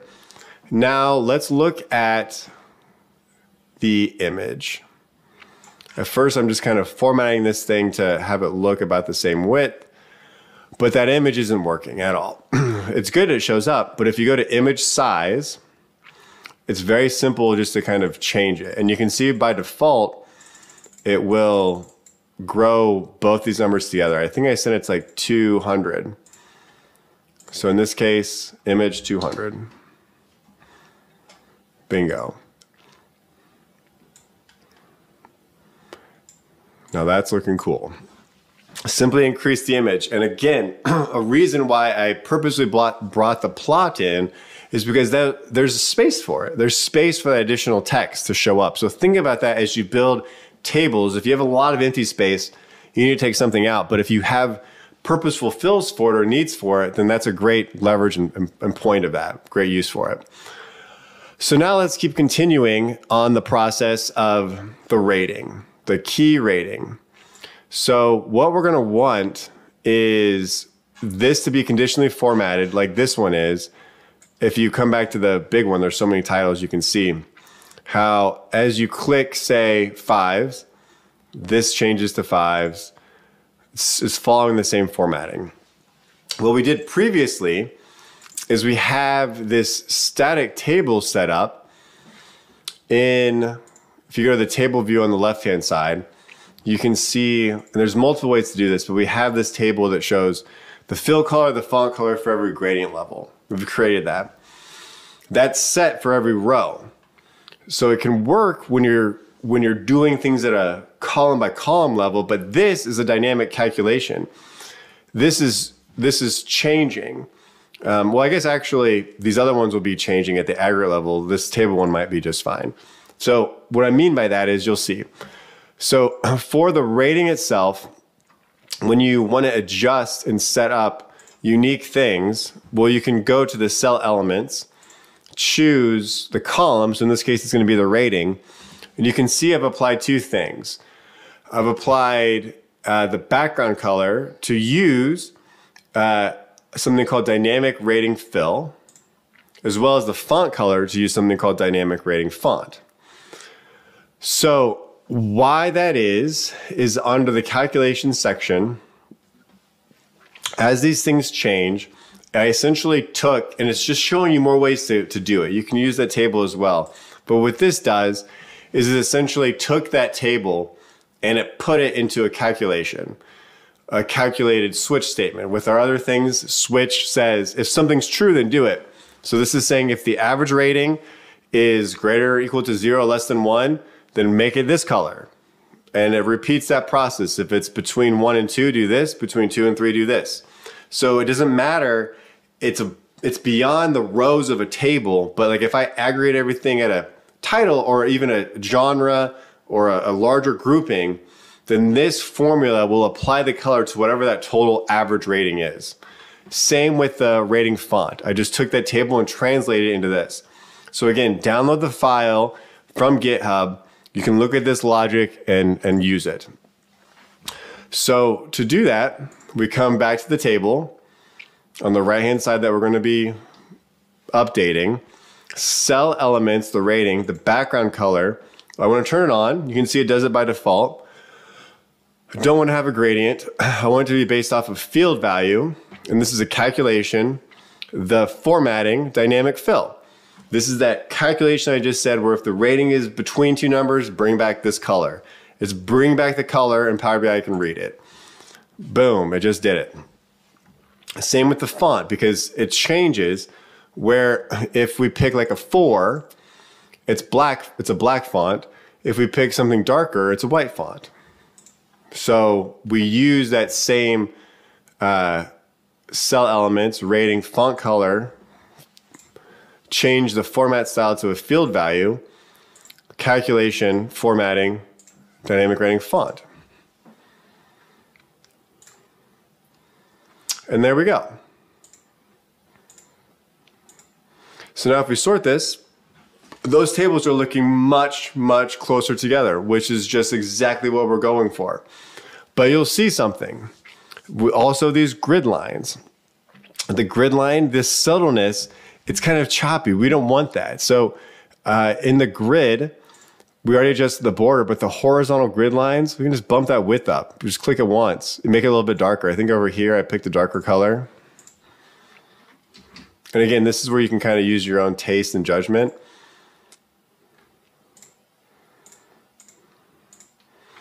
But there you go. You know, have that additional filtering capability just to make it look just a little bit sharper. Same if we go into the grid,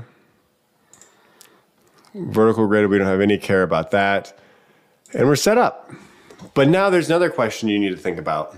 And what that question is, well, what if I want to just find a certain title? Well, again, you could add filters into this, but we're not really using that section. We're just trying to keep it all on one page. So let's set up a filter. What this is doing is, again, say we come up here, we can search, you know, Beyond Stranger Things. There you go. And it's bringing back whatever we search for. So if we want to find a title and see how it's ranking information about it, this will do that. So the way to use these, how to set up a filter like this, again, I come up here and click delete it, click select all, and it kind of resets it, is we're going to go insert, and for this we'll do an old school filter. We'll get to the new filter in the next video. But for this one, we're going to go to the filter section and we're going to pick this standard slicer. So what we want it to do is slice it on the title. We have a big list here. Well, we want to drop those into a drop-down list. So the slicer is a pretty fundamental setup. You go in the slicer settings. We want this to be a drop-down. The selection, we don't need it to be single select, so you can pick multiple tiles if you want. Select all, turn that on, and we have this. So let's do some tweaking just to make it match exactly. All right. So what you'll notice is a very helpful search. I always turn this on. When you're right here, more options, click that search button. Again, now I can search. Before you couldn't. So to search, click the 3 dots, enable that search. All right, with this slicer, start the same process of going through the size and style of the background. We don't need it on. The title, we actually don't need that either. But what we can do is for the slicer header, we can put in what we want this thing to be called. So in this case, we want it to be called movies and shows, and TV shows to be specific. We want this to be white, bold, and I think it's a 9 or a 10. Good. So we have movies and TV shows. We've just changed the label of this filter, but we need the values themselves to not be all blacked out. That section is not really easy to read. So what we can do is go into the values section, and we can change the background to white. And there you go. So now in this chapter, we've successfully built a table. You can search, it brings back images. It tells a good story. Oh, down here you can also see this red line. We want to turn that off. We're not trying to summarize anything with this table. It's more of a representation of what's in there. So we can go to the total section, just turn this off. See you later, we don't need that. And now you go. So if we go back to the rating analytics, what we've done is we built this next section of the table that allows you to see the detail of everything that's in there. What we're gonna do next is a very cool section of this new filter. You hover over it, you pick it, it changes, it does everything you need it to do. So let's go into that chapter right now. Let's keep going. All right, we just finished the table section with images. Now we're gonna move on to the new cool feature of these new slicers. So in the top left, you can see there's a hover section from, I wanna pick movies or TV shows. These slicers are so cool. They're awesome to set up. You'll see some are down here as well. We'll get to those later.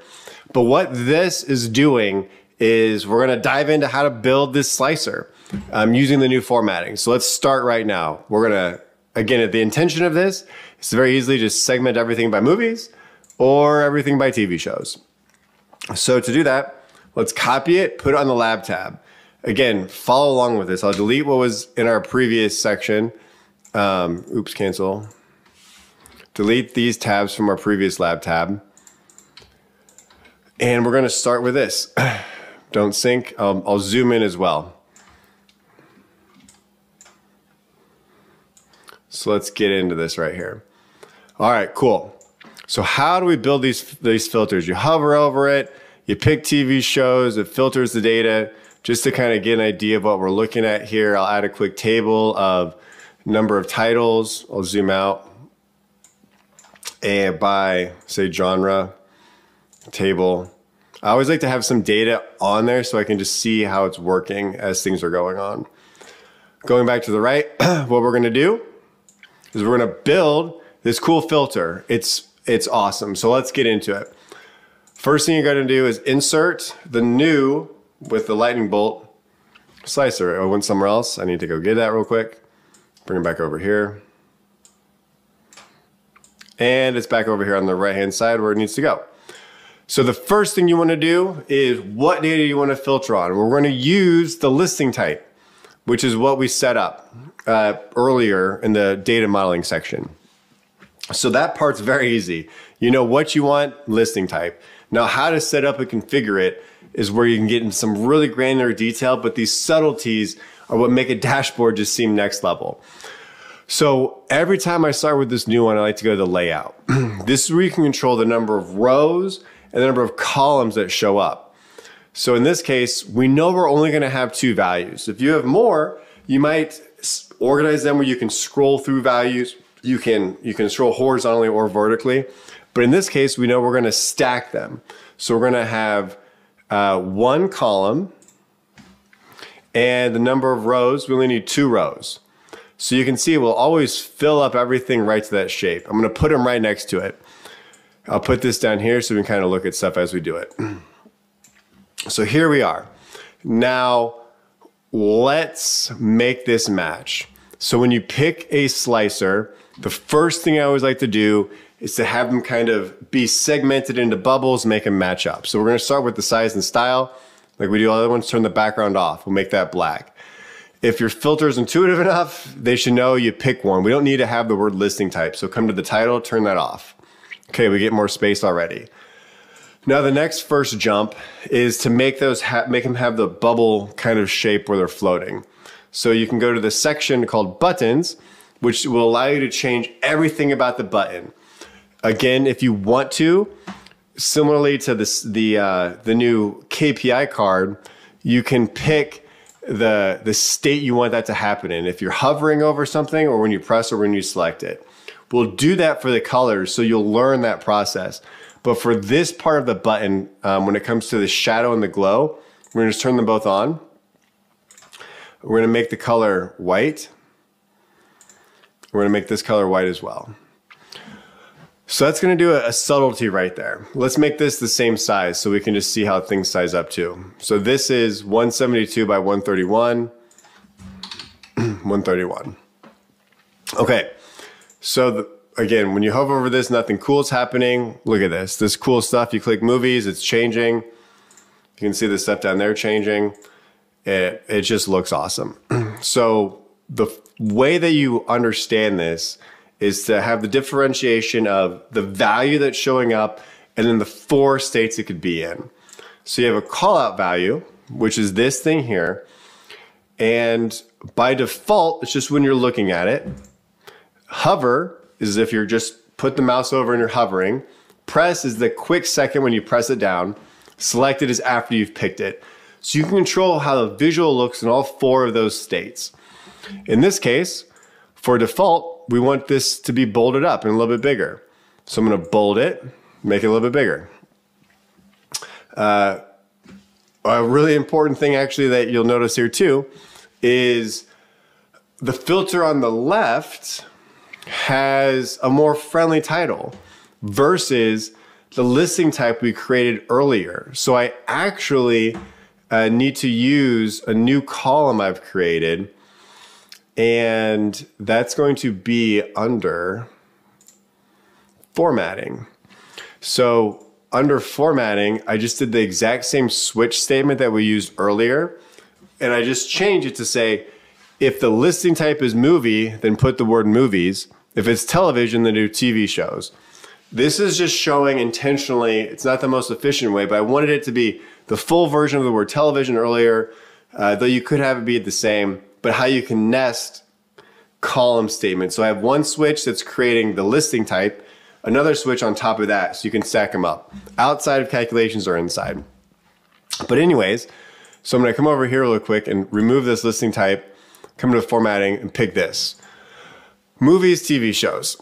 Okay, cool. So let's start changing how this thing looks. When we go to this, the first thing we'll notice is that accent bar pops up.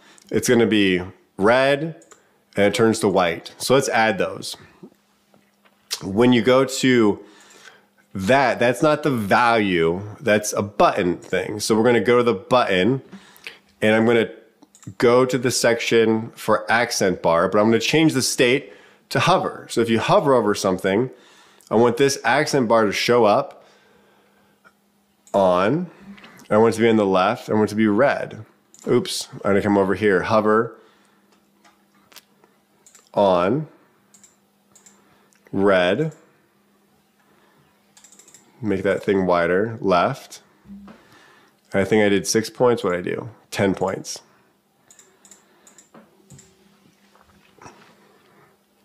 Look at that. Oh, what you'll notice, the same thing I did earlier, are the rounded corners. So let's jump back up there real quick and adjust those. So with the shape, I just like it so much. Rounded rectangle, 5 points all day long. Just that subtleness, man, I like it. It makes a big difference. All right, so we have that set up. Let's keep going to the callout values. And now if you press it, oh, sorry, not the callout values, but we're looking at the buttons. So for the button, we're going back to the accent bar. And if you select it, well, I want that to still show up on the left-hand side, but I want it to be white. And I want the width to be 10. Cool, so that's working. Again, these subtle formatting things just change the game with what you can do. So now let's change what that looks like, how the gray background of the font changes if you hover over it. So if I go, and this is where you can go between the button and the value. So in this case, we're going to go to, if you hover over something, state hover for the button, I want the fill to be this darker gray. And the specific gray, I'll get from right here. Again, I picked a gray that I just thought looked pleasing to my eye. Pick whatever you want. But now if I set that up, it's going to hover, but the dark black on that doesn't look too good. So we need to change dynamically also for the callout value, the state. If you're hovering, let's change that value to be white. Look at that. It's that easy. But these subtle little cool formatting things just make the dashboard just seem so much more authentic and professional. So finally, if we click it, we want to change the callout value to be, or the button to be red. Red says you picked it, it's the Netflix color, it's showing up. So hover, if it's selected, fill that sucker with the red. Boom, boom. And there you go. And so now with that formatting, again, as you build your own dashboard using other data sets, you can use those tools that I purposely selected to show different functionality options of all these slicers. You can insert images too, the same way that we did with the KPI cards, which can look really sharp. I have another video that shows more detail on that. But now that you've put that in there, we can go back to the Ratings Analytics tab, go to the View, Page View, Fit to Page, and look at that. It just looks so sharp. So that's been successful. Oh, that signed out. We'll sign back in there. So there you go with that. Now the next section we're going to dive into is creating this cool looking bar chart. So let's go. All right, in this chapter, we're going to dive into this bar chart. This is an advanced bar chart. It has a gradient backfill, leveraging the rating, conditional formatting we talked about. There's also a secondary axis, which is stepped, which is cool. It's not like a line, but it actually, because it's not trending time, but it shows per category, kind of in a transient way, what the total number of titles are per item. So if I click, say, Puerto Rico, or any other area, maybe South Korea, North Korea, New Zealand, wherever you want to pick, it's going to change this visual to show by genre now, sorted from left to right, which genre has the highest rating, but then supplementary information of which genre has the most titles. So in this case, you can see, and I could even click on this if I wanted to filter for everything in comedy in the dashboard. So of comedy, of the 1,352 titles, I can see the movie and TV show breakdown. I can see all the attributes and everything we spoke about. So we're going to dive into how to build this awesome looking table. Let's copy it, go to the lab tab, paste it in there. All right, so at the top right, we'll zoom in a little bit too, like we have been doing. And let's build this. So what you're going to find is there's quite a few steps to make it happen, and we're going to go through all of them right now. So the first thing with this, what this is, you have some bar chart options. You have, standard bar charts, which this is not, but then you also have the option for this line and stacked column chart. So the reason why I wanted to choose this versus say like a clustered is because I want to have that secondary axis. I want to have axes. I want to have the transient kind of feel of what the counting of a number looks like compared to the trending of a rating. So with that, let's look at how to do it. So we're going to go Insert, New. We're going to pick that same line and stack column chart. I'll bring it over here, and we can see that we need to add some stuff to it. So first things first, let's set up what we want the x-axis to be. In this, we know of the listings, the attributes, we want that genre. We've added that. And we also care about now calculations, total, average rating. Create that first bar chart. Very simple. All right. Now we know we want the secondary item to be the number of titles. So I'll add that as well. Over here, you can see it, put it on the same. We need to move this, drag it to the Y. Cool. Now we have this set up, but you can, I'll switch this from, put this on the top.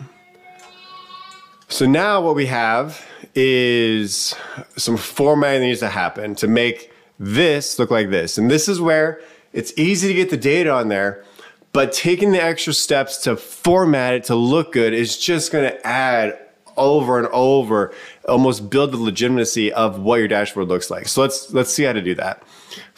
Always same like the other visuals, size and style, take out that background. We don't need it. We want this thing to be black. Now let's just kind of start top down around the perimeter of this. So we know we want the title. So let's go to the title section, and we're going to call this average rating and number of titles by genre. Done. Center that sucker up, bold it, text color white, and we are going. So back and forth. The next is going to be the legend. So we will go to the legend section. We want that on. We don't want it in the top left. We want it in the middle. So with the legend, you can move it around. We're going to go top center. It doesn't need a title. You know, it's intuitive. I don't need to say the words, what this title is. It's just going to be average rating and number of titles. But what we do need is to change this text to be white, and we'll change the colors and the shapes of it as we go about the process. So that more to come there. We're going to kind of work around again. So let's jump down to the X axis, and we want those values to be white. We need to see them. So that's all set up, white, good to go. Now we do need to also label what these are. The average ratings on the left, 0 to 10, the number of views or number of titles on the right. So let's set those up, and you can do that by going to the title of each axis and putting in what you want. So for this one, oh sorry, for the X, we actually don't need a title. So we're gonna turn that off. It's just gonna give us more space. We always wanna maximize space, and I can actually do that for this one too. And do it right here as well. Get a little bit more space. Cool. So now that's off. Let's set this up so the different Y. So you can see the Y axis is the one on the left-hand side going vertically. The secondary Y axis is the one on the right-hand side. So we'll start with the Y axis on the left-hand side. We want the values of that to be white. We also want on the secondary axis the values to be, we'll go like this. Secondary axis, we'll go values on, color white. And then we'll do title. We want this title on as well. We're going to call this number of video titles. Color, we want that color to be white. And we're going to change the average rating, which was the Y-axis. We're going to call this title the average rating. So now that we've done that, we'll call that white as well. We have that set up. So we have the perimeter established. Now let's keep looking at the granularity of what we're dealing with here. So first is I always care about we'll get the columns going. So what we're gonna do to change that is you can go to the column section of this chart, and by default it picks a color. We don't want to use that default color because again, this is aggregating a value. So let's see what it is. Let's go to the data labels, just turn them on. They're all over the place, they're not organized. We're gonna clean those things up. But as you can tell, when you just turn things on by default, it's not the prettiest. You have to have intentionality for changing it. You can see it's dark down here, it's light up here. These subtleties, I will show you how to do it, but you set them up, it makes your whole dashboard look so much better. So let's do this. We're gonna focus first on the conditional formatting of the bars. So we're gonna go back to the colors, and using the same measure that we created before, which is gonna be under this formatting section, and you have the dynamic rating fill, where it essentially says if a value is between two numbers, return a certain color. Same with the font. We're gonna use that same calculation to provide the color that we want. So in this case, we're gonna say use a field value, the calculations of formatting, and the rating fill. Easy as that. Look at that. That gradient is looking sharp. It's going all the way down, so that's good. Now, let's set up the data labels. So these labels, they're currently outside. They're kind of harder to see. I want them to intentionally be just inside that bar so I get a little bit more color of the bar. And there's some space in there, so let's use it. So we're gonna come into this, and I'm gonna go now to the data labels. And for the data labels for the series of the average rating, I want the position of these to be inside end. Boom, just moves them into there. Now let's change the values in the background. This is such a cool functionality where you can change and really get in the details of how you want to set up and use these settings. It's just awesome with what we can do now. So we're going to go to the value that we've selected for average rating. We're going to change that color. You can also make it dynamic as well if we wanted to, but in this case, we're going to keep it solid. We're going to go white, or actually we're going to go black. And the background, we're going to have it be more of a transparent color. So I think for this, I set up 26%.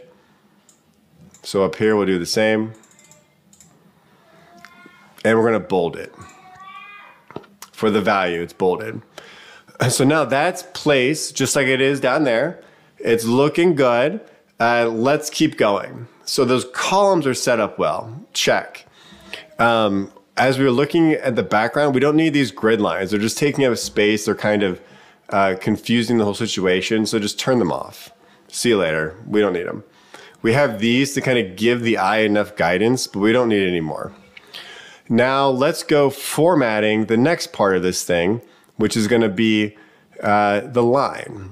So for this line, the series, you can pick different shapes and types. For this line style, we want it to be solid, but the line type, this is where you can get that cool bar chart feel. We want it to be a step. Again, the difference is a step. Smooth kind of makes a smooth, curvy line.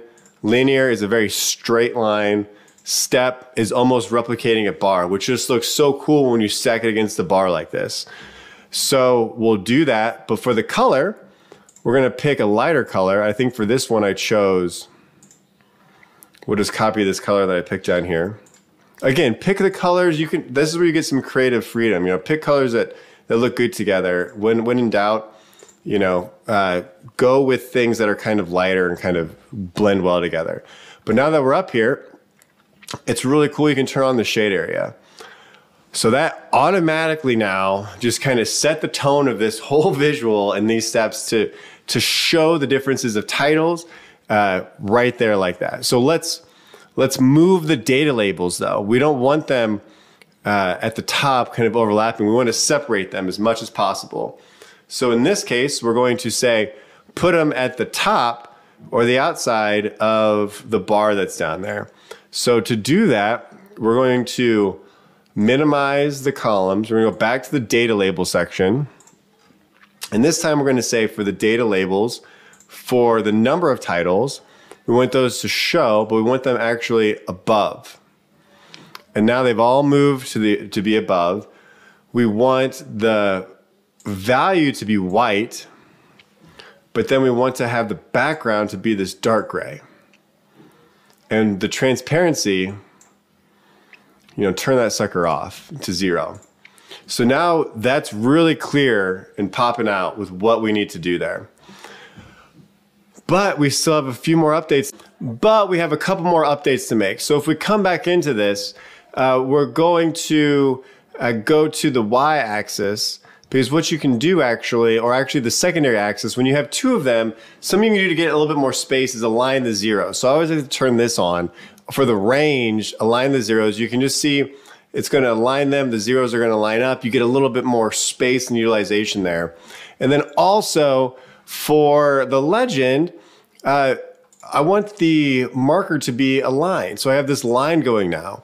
And what we've just done is we built this bar chart that has a gradient scale going from average rating to show the viewer what that is. The bars themselves is actually a line that has a shaded background to make it transparent to show the titles. Everything's locked and loaded. So now if I go through, I pick different titles. I'll do this view real quick. Page view fit to page. You know, if I'm sorting again, looking at all the 7s, I can see for 5s what's going on with the ratings and the groupings, how things are shaping up. And we have set up that bar chart. So that's a success. Now, the next thing we're going to jump into is this table on the left-hand side, which is going to show country information. A key thing about this table will be how there's bar charts involved, as well as dynamic formatting. It'll be a quicker one. Then we're going to jump into this geographical build out. So let's go. All right, now for this chapter, we're going to dive into this table on the left-hand side. This will be the shortest chapter in the whole tutorial, but it's an important one because what this can do, it can allow us, anytime we have a map or something, it's always good to add additional content. We have this geographical display that we'll get into in the next chapter, but I want to show it attributes and details about it over here on the left. So this will list every country. People can click on it, but it also shows the number of titles, the average rating, so people can sort highest to lowest, number of votes, votes per title. It shows, it leverages conditional formatting as well as the number of titles. So if I click, you know, TV shows, and I'm interested in United Kingdom, I can see that information. So let's do the lab tab. We're going to copy this, go to the lab tab, paste it, and we're going to build the same visual from a table. So these things are just really important. I'm going to zoom in and we have our table here. Let's build the same thing right next to it. So the first thing we do is go to insert, pick a table. We have a blank canvas. The easiest first step obviously is to just add the countries or add the attributes you want. So we want country, the number of titles, the average rating, the number of votes, and the number of votes per title. So again, quite frequently what you see from people who use Power BI or any dashboarding thing is they add the data that's needed, but they don't go through the extra steps to make it look good, of doing the formatting on the left-hand side that we're going to see here. I'm going to show you how to go through and do this. This will equip you to do it with other tables as well. So the first things first is for this, we want the background of this table to be black. So when we go to this table, we can choose values. And we're going to set the background color to be black for each row and the text color to be white for every row. We've done that. We've got that set up. Now we also want to go with the size and style. So first turn off the background colors. We don't need that at all. You can see we've changed that. So let's next go to the column headers. And with the column headers, we're going to set that to black and the text to white. We're going to bold the text to have it pop out a little bit more. And we've already taken those steps to make that better. We're going to get into every detail though, how to format the whole entire thing. So now the total section, you can control the totals. If we come down here, well, we want the text color to be white as well. So that update is aligning that. You can see the grid lines. These are kind of spaced out. They're not as solid as we want them to be. So let's go to the grid section. We're going to increase the width of that. It's a little bit too big, so or a little bit too bold. So we're going to come to this color. I chose a color that I thought looked good. We'll come over here and apply the same color by simply pasting in that version. And now we have those colors. Again, with the table as well, you can change the grid, not just with the horizontal, but on the overall border, which this default blue is what it goes to. Well, let's set that to the Netflix red and change that to a 2 as well. So we've framed up our data, perfectly framed up the data. Now we can modify columns specifically that we want. So the two we're going to focus on is titles. As you can see, that has a data bar in it, as well as average rating. So the data bar is going to be the easiest one first. So we're going to go to that. And again, for modifying things that have the dynamic conditional formatting, that's going to be within a cell element. So every cell element you can choose titles, average ratings, votes. In this case, we're going to pick titles, and we want that to have a data bar. So the data bar, we're going to turn it on. And as you, by default, I just turn it on, it's blue. Well, I just want it to be the Netflix red. So a positive bar is red, a negative bar, white, though there's not a negative bar. And we'll turn that on. Also the axis, we want that to be red as well. And just like that, we've set it up. So now we're good to go there with the data bars. I actually want to go back to ratings and analytics and set the master one as well to go fit to page. And this table, we're going to go to the cell elements, and we're going to go to data bars and change this axis to red as well. And there you go. So now the lab tab, let's go back, we'll zoom in. That's just another good update that we just made there. What we want to do is set the conditional formatting. So the same way that we do the conditional formatting here, where you can see it actually changes the font as it goes from the 6s down to the 5s. We'll do the same with this. So to do that, we're going to leverage the same columns we've created already, the dynamic fill and the dynamic font. And again, the previous sections in this video showed how to create those and what's in them. But very simplistically, now that we've created them, let's use them for a whole bunch of cool stuff. So we're going to go to the average rating, and we want to change the background color to be dynamic. We want it to do it on a value based upon the calculation that we have from formatting of filling. Apply that. That's looking good. And we also want to change the font. You know, we want that font to change too. So we're going to turn that on.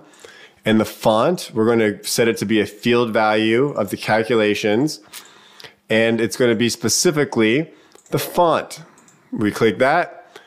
And we're good. We've built this clutch table. It's a key component of the next step, which is going to be the geography section. So again, if we go back to the ratings tab, we're going to go view, fit to screen.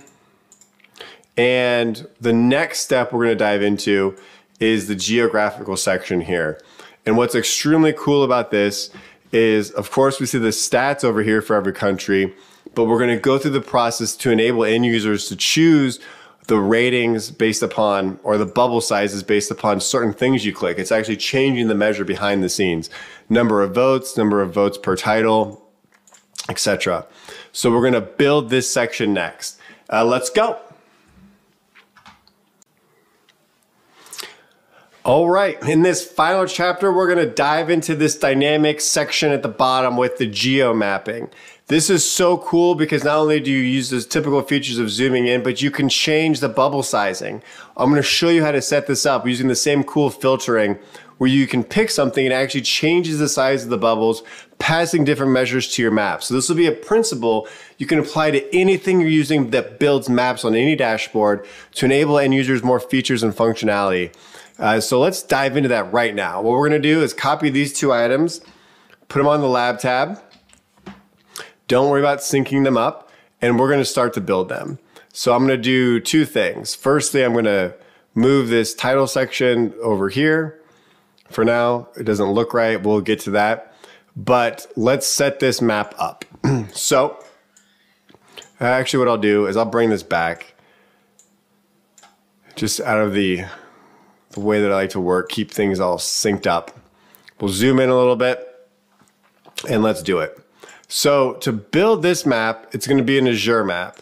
And to pick it, I'll move this right here.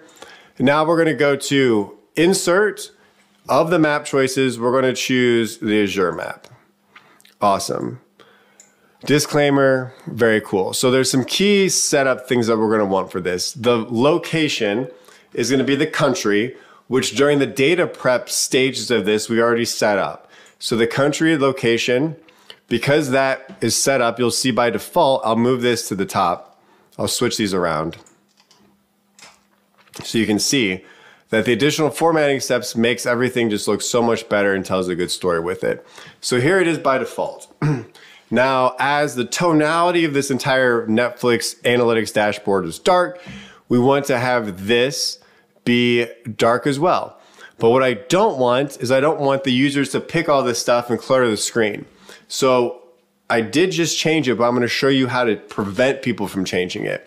So I always like to do this, as well as the borders. We're going to go through this process. Size and style, background, turn it off. Don't need it. Remove this title. We don't need the title. Obviously, this is a map, so we can turn the map off. Great. Now, map settings, under controls, I do want the world wrap, and that's where you can keep scrolling. It just keeps going forever left to right. That's pretty cool. But the style picker, nope, you don't get to pick the style. For the navigation, you don't get that either. If you want to scroll in, just roll your mouse so you can get closer. So they have everything they need right here. Good. Now we have the map, and what I want to do is, again, if we go back to rating analytics, if someone's here, they can tell by a couple of things, both the size of the bubble to indicate the number of titles. That's what I have selected here. I can click a bubble, see that's Japan, see their videos, go from there. But also as a secondary item, it's showing if I pick another one, it's showing the intensity of the red based upon the average rating, or the average rating here. So if I sort this, I can see that Puerto Rico has the highest average rating, but they also have one video. So it's not as weighted, and you get that information by using these things together. So the point of that being, if we go back to the lab tab, there's two key things we care about with this visual. If I click it, I'm going to go to the bubble layer, and let's go back. Let's turn this thing back to dark mode. So I'm going to map settings, grayscale dark. The bubble layer, well, I want this bubbles to be bigger, but how do they adjust? How do they change? So if I open this up, you can see that there's an option for where to put the size. So for now, I'm going to put something, and we'll eventually change it. So right now I want the size of that to be based upon the number of titles. Okay. And I want the magnitude, the maximum, to be larger. So I'm going to bump this up to 50 like my other video or other map. Scaling, you can go on the range of data or the magnitude. The big difference here is that magnitude kind of encapsulates negative values. So the more negative or it is from 0, the larger the bubble will get. Think of it like expanding that way versus just always growing from low to high. So in this case, we just want always growing from low to high data. And the color, we want the default color not to be a static color. We want it to be dynamic. So we're going to use that same field that we've created, we've used on all the other listings. If you haven't seen it, go check out the other chapters. But it's going to be calculations, formatting, dynamic rating fill. Boom. It's using that dynamic fill, aggregating the average rating and giving it a color. It's such a cool trick. Now for each of these, we can see if we want to do additional formatting. You could change the shape, the transparency. I think I did a slight transparency on this one, 10%, just a little bit so you can kind of see through. Colors, we already looked at that. The border, you can have high contrast, which is kind of takes that same color, and Power BI says this is a highly contrasting color. I think that the choice can be a little bit different by going with a white color. So I take that off and I like the white. I think it just pops more. But I do change it to make it a little bit transparent, so it's kind of a little bit more see-through. 26, and we've done that. As well as, if you wanted to, the zoom and everything set up, that's there. So it's not in this one, but for future reference, as you build these out, most certainly have other layer options on the right-hand side. You can get into reference layers, heat maps. You can the category labels clutter things up. I don't like those, but some people like the columns as well. Turn on these vertical columns. I have another menu or another video where I've talked about that. But we're going to do this part of this dashboard is how do we enable the functionality for this thing to change? I'm going to show you. So you can see right here, these maps are the same, But if I click this, it's going to change the bottom one, but not the top one. So how do we set this up? All right, well, I have a couple first you need the calculations. So I do have the number of titles, the number of votes per title, which takes total votes divided by the number of titles, and then the average rating. All these calculations we've talked about, they're all very basic. But this is the cool functionality you can do to a map to enable more user interactivity. It's by creating field parameters. So you're going to see that in the data model down here in the bottom right. I called it Z parameter map size. And turn that title back on. But what that's going to do is Z parameter map size. It is a parameter that picks different fields. So here's how you create it. I'm going to make a new one and set it up for this just as a test. So I know these calculations are what I want the parameter to pick. This is literally picking a calculation from the right-hand side over here. So if you go to modeling, a new parameter, well, you can have a field parameter. And this is cool because now I can go into calculations. I want this parameter to be the number of titles, the number or the average rating, the number of votes, and the number of votes per title. And I want this to be called, in this case, I called it, what's there on the right, but I'll call it, delete me parameter. All right, create this. We have a new delete me parameter. And what it does by default is it adds it as a filter onto the page, which is right here. And it also creates it as a value. So what does that mean? That means that this right over here on the right-hand side is literally going to be whatever's chosen or selected from here. So what we can do is if we go back to this map and we open up the available data points, instead of saying the size is titles, let's take that off. We want the size to be this delete me parameter, which I created, which is already existing. So I'm going to move this to the size, and you'll see that now I can control it, but there'll be some issues at first, and I'll show you how to fix those. So if I pick it, it's not totally working perfectly yet. And the reason why is because we have to do a couple of things to this filter. So firstly, for the slicer settings, we need it to be a single select only. Only pick one title, but also within that selection, we want to ensure that the style of it is going to be a drop down. So we're going to go to the slicer settings and we want it to be a drop down. So we've done that. Well, actually, no, we want it to be tiles. I'm sorry. So we have our tiles here. And again, immediately it's not formatting the way we want. It doesn't look kind of as cool as we think. So what we can do is copy the formatting. So what I did previously is as I went through the detail of how to format this filter, what you can do is if you've already gone through the process of formatting something, you can copy it right onto this. So what that means is I'm going to actually just delete this visual altogether. I'm going to create a new one that takes this delete me and, oops, sorry. I'm going to actually delete this again because I wanted to intentionally pick the new slicer, drag this out to here. And on this is where I want the delete me parameter. But you can copy the formatting. It helps things just go along so much faster. So to make this, I'm going to click this that I already created. Again, go back in the video if you need to see the chapter on this filter. But you can format the painter, copy it, simply click another visual, and we formatted it. So it's going to have the same hover and same clicking, but the layout's different. So let's change that. I go to layout. I want this to be 4 rows. I'm sorry, 1 row, 4 columns. Boom, just like that. And now this delete me parameter that this map up here is using is set up to sync with this. So also I can't click more than one. You can't have multiple sizes, so that's confusing. So you have to do a couple things.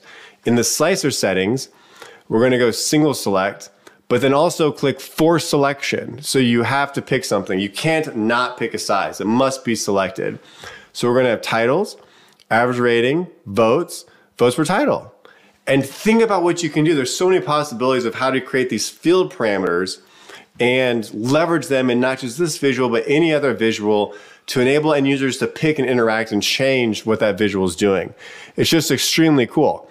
So now through that process, we have created the geo map. When you add it all together, you have the final product. Congratulations. You have built the Netflix analytics dashboard from scratch. You've gone through with the card references, the filters. We have the funnel chart, the bar chart, the dynamic sorting of the titles, everything. From scratch to finish, the end-to-end tutorial. We hit all the major milestones that Power BI has. You take these key concepts, apply them to dashboards you're building, and you're gonna build better quality products. So thank you for watching. I hope you got a lot of information from this. Leave a comment, ask me any questions, subscribe. I look forward to making more content for you. Thank you for watching, and have a good day. I'll talk to you later. Bye.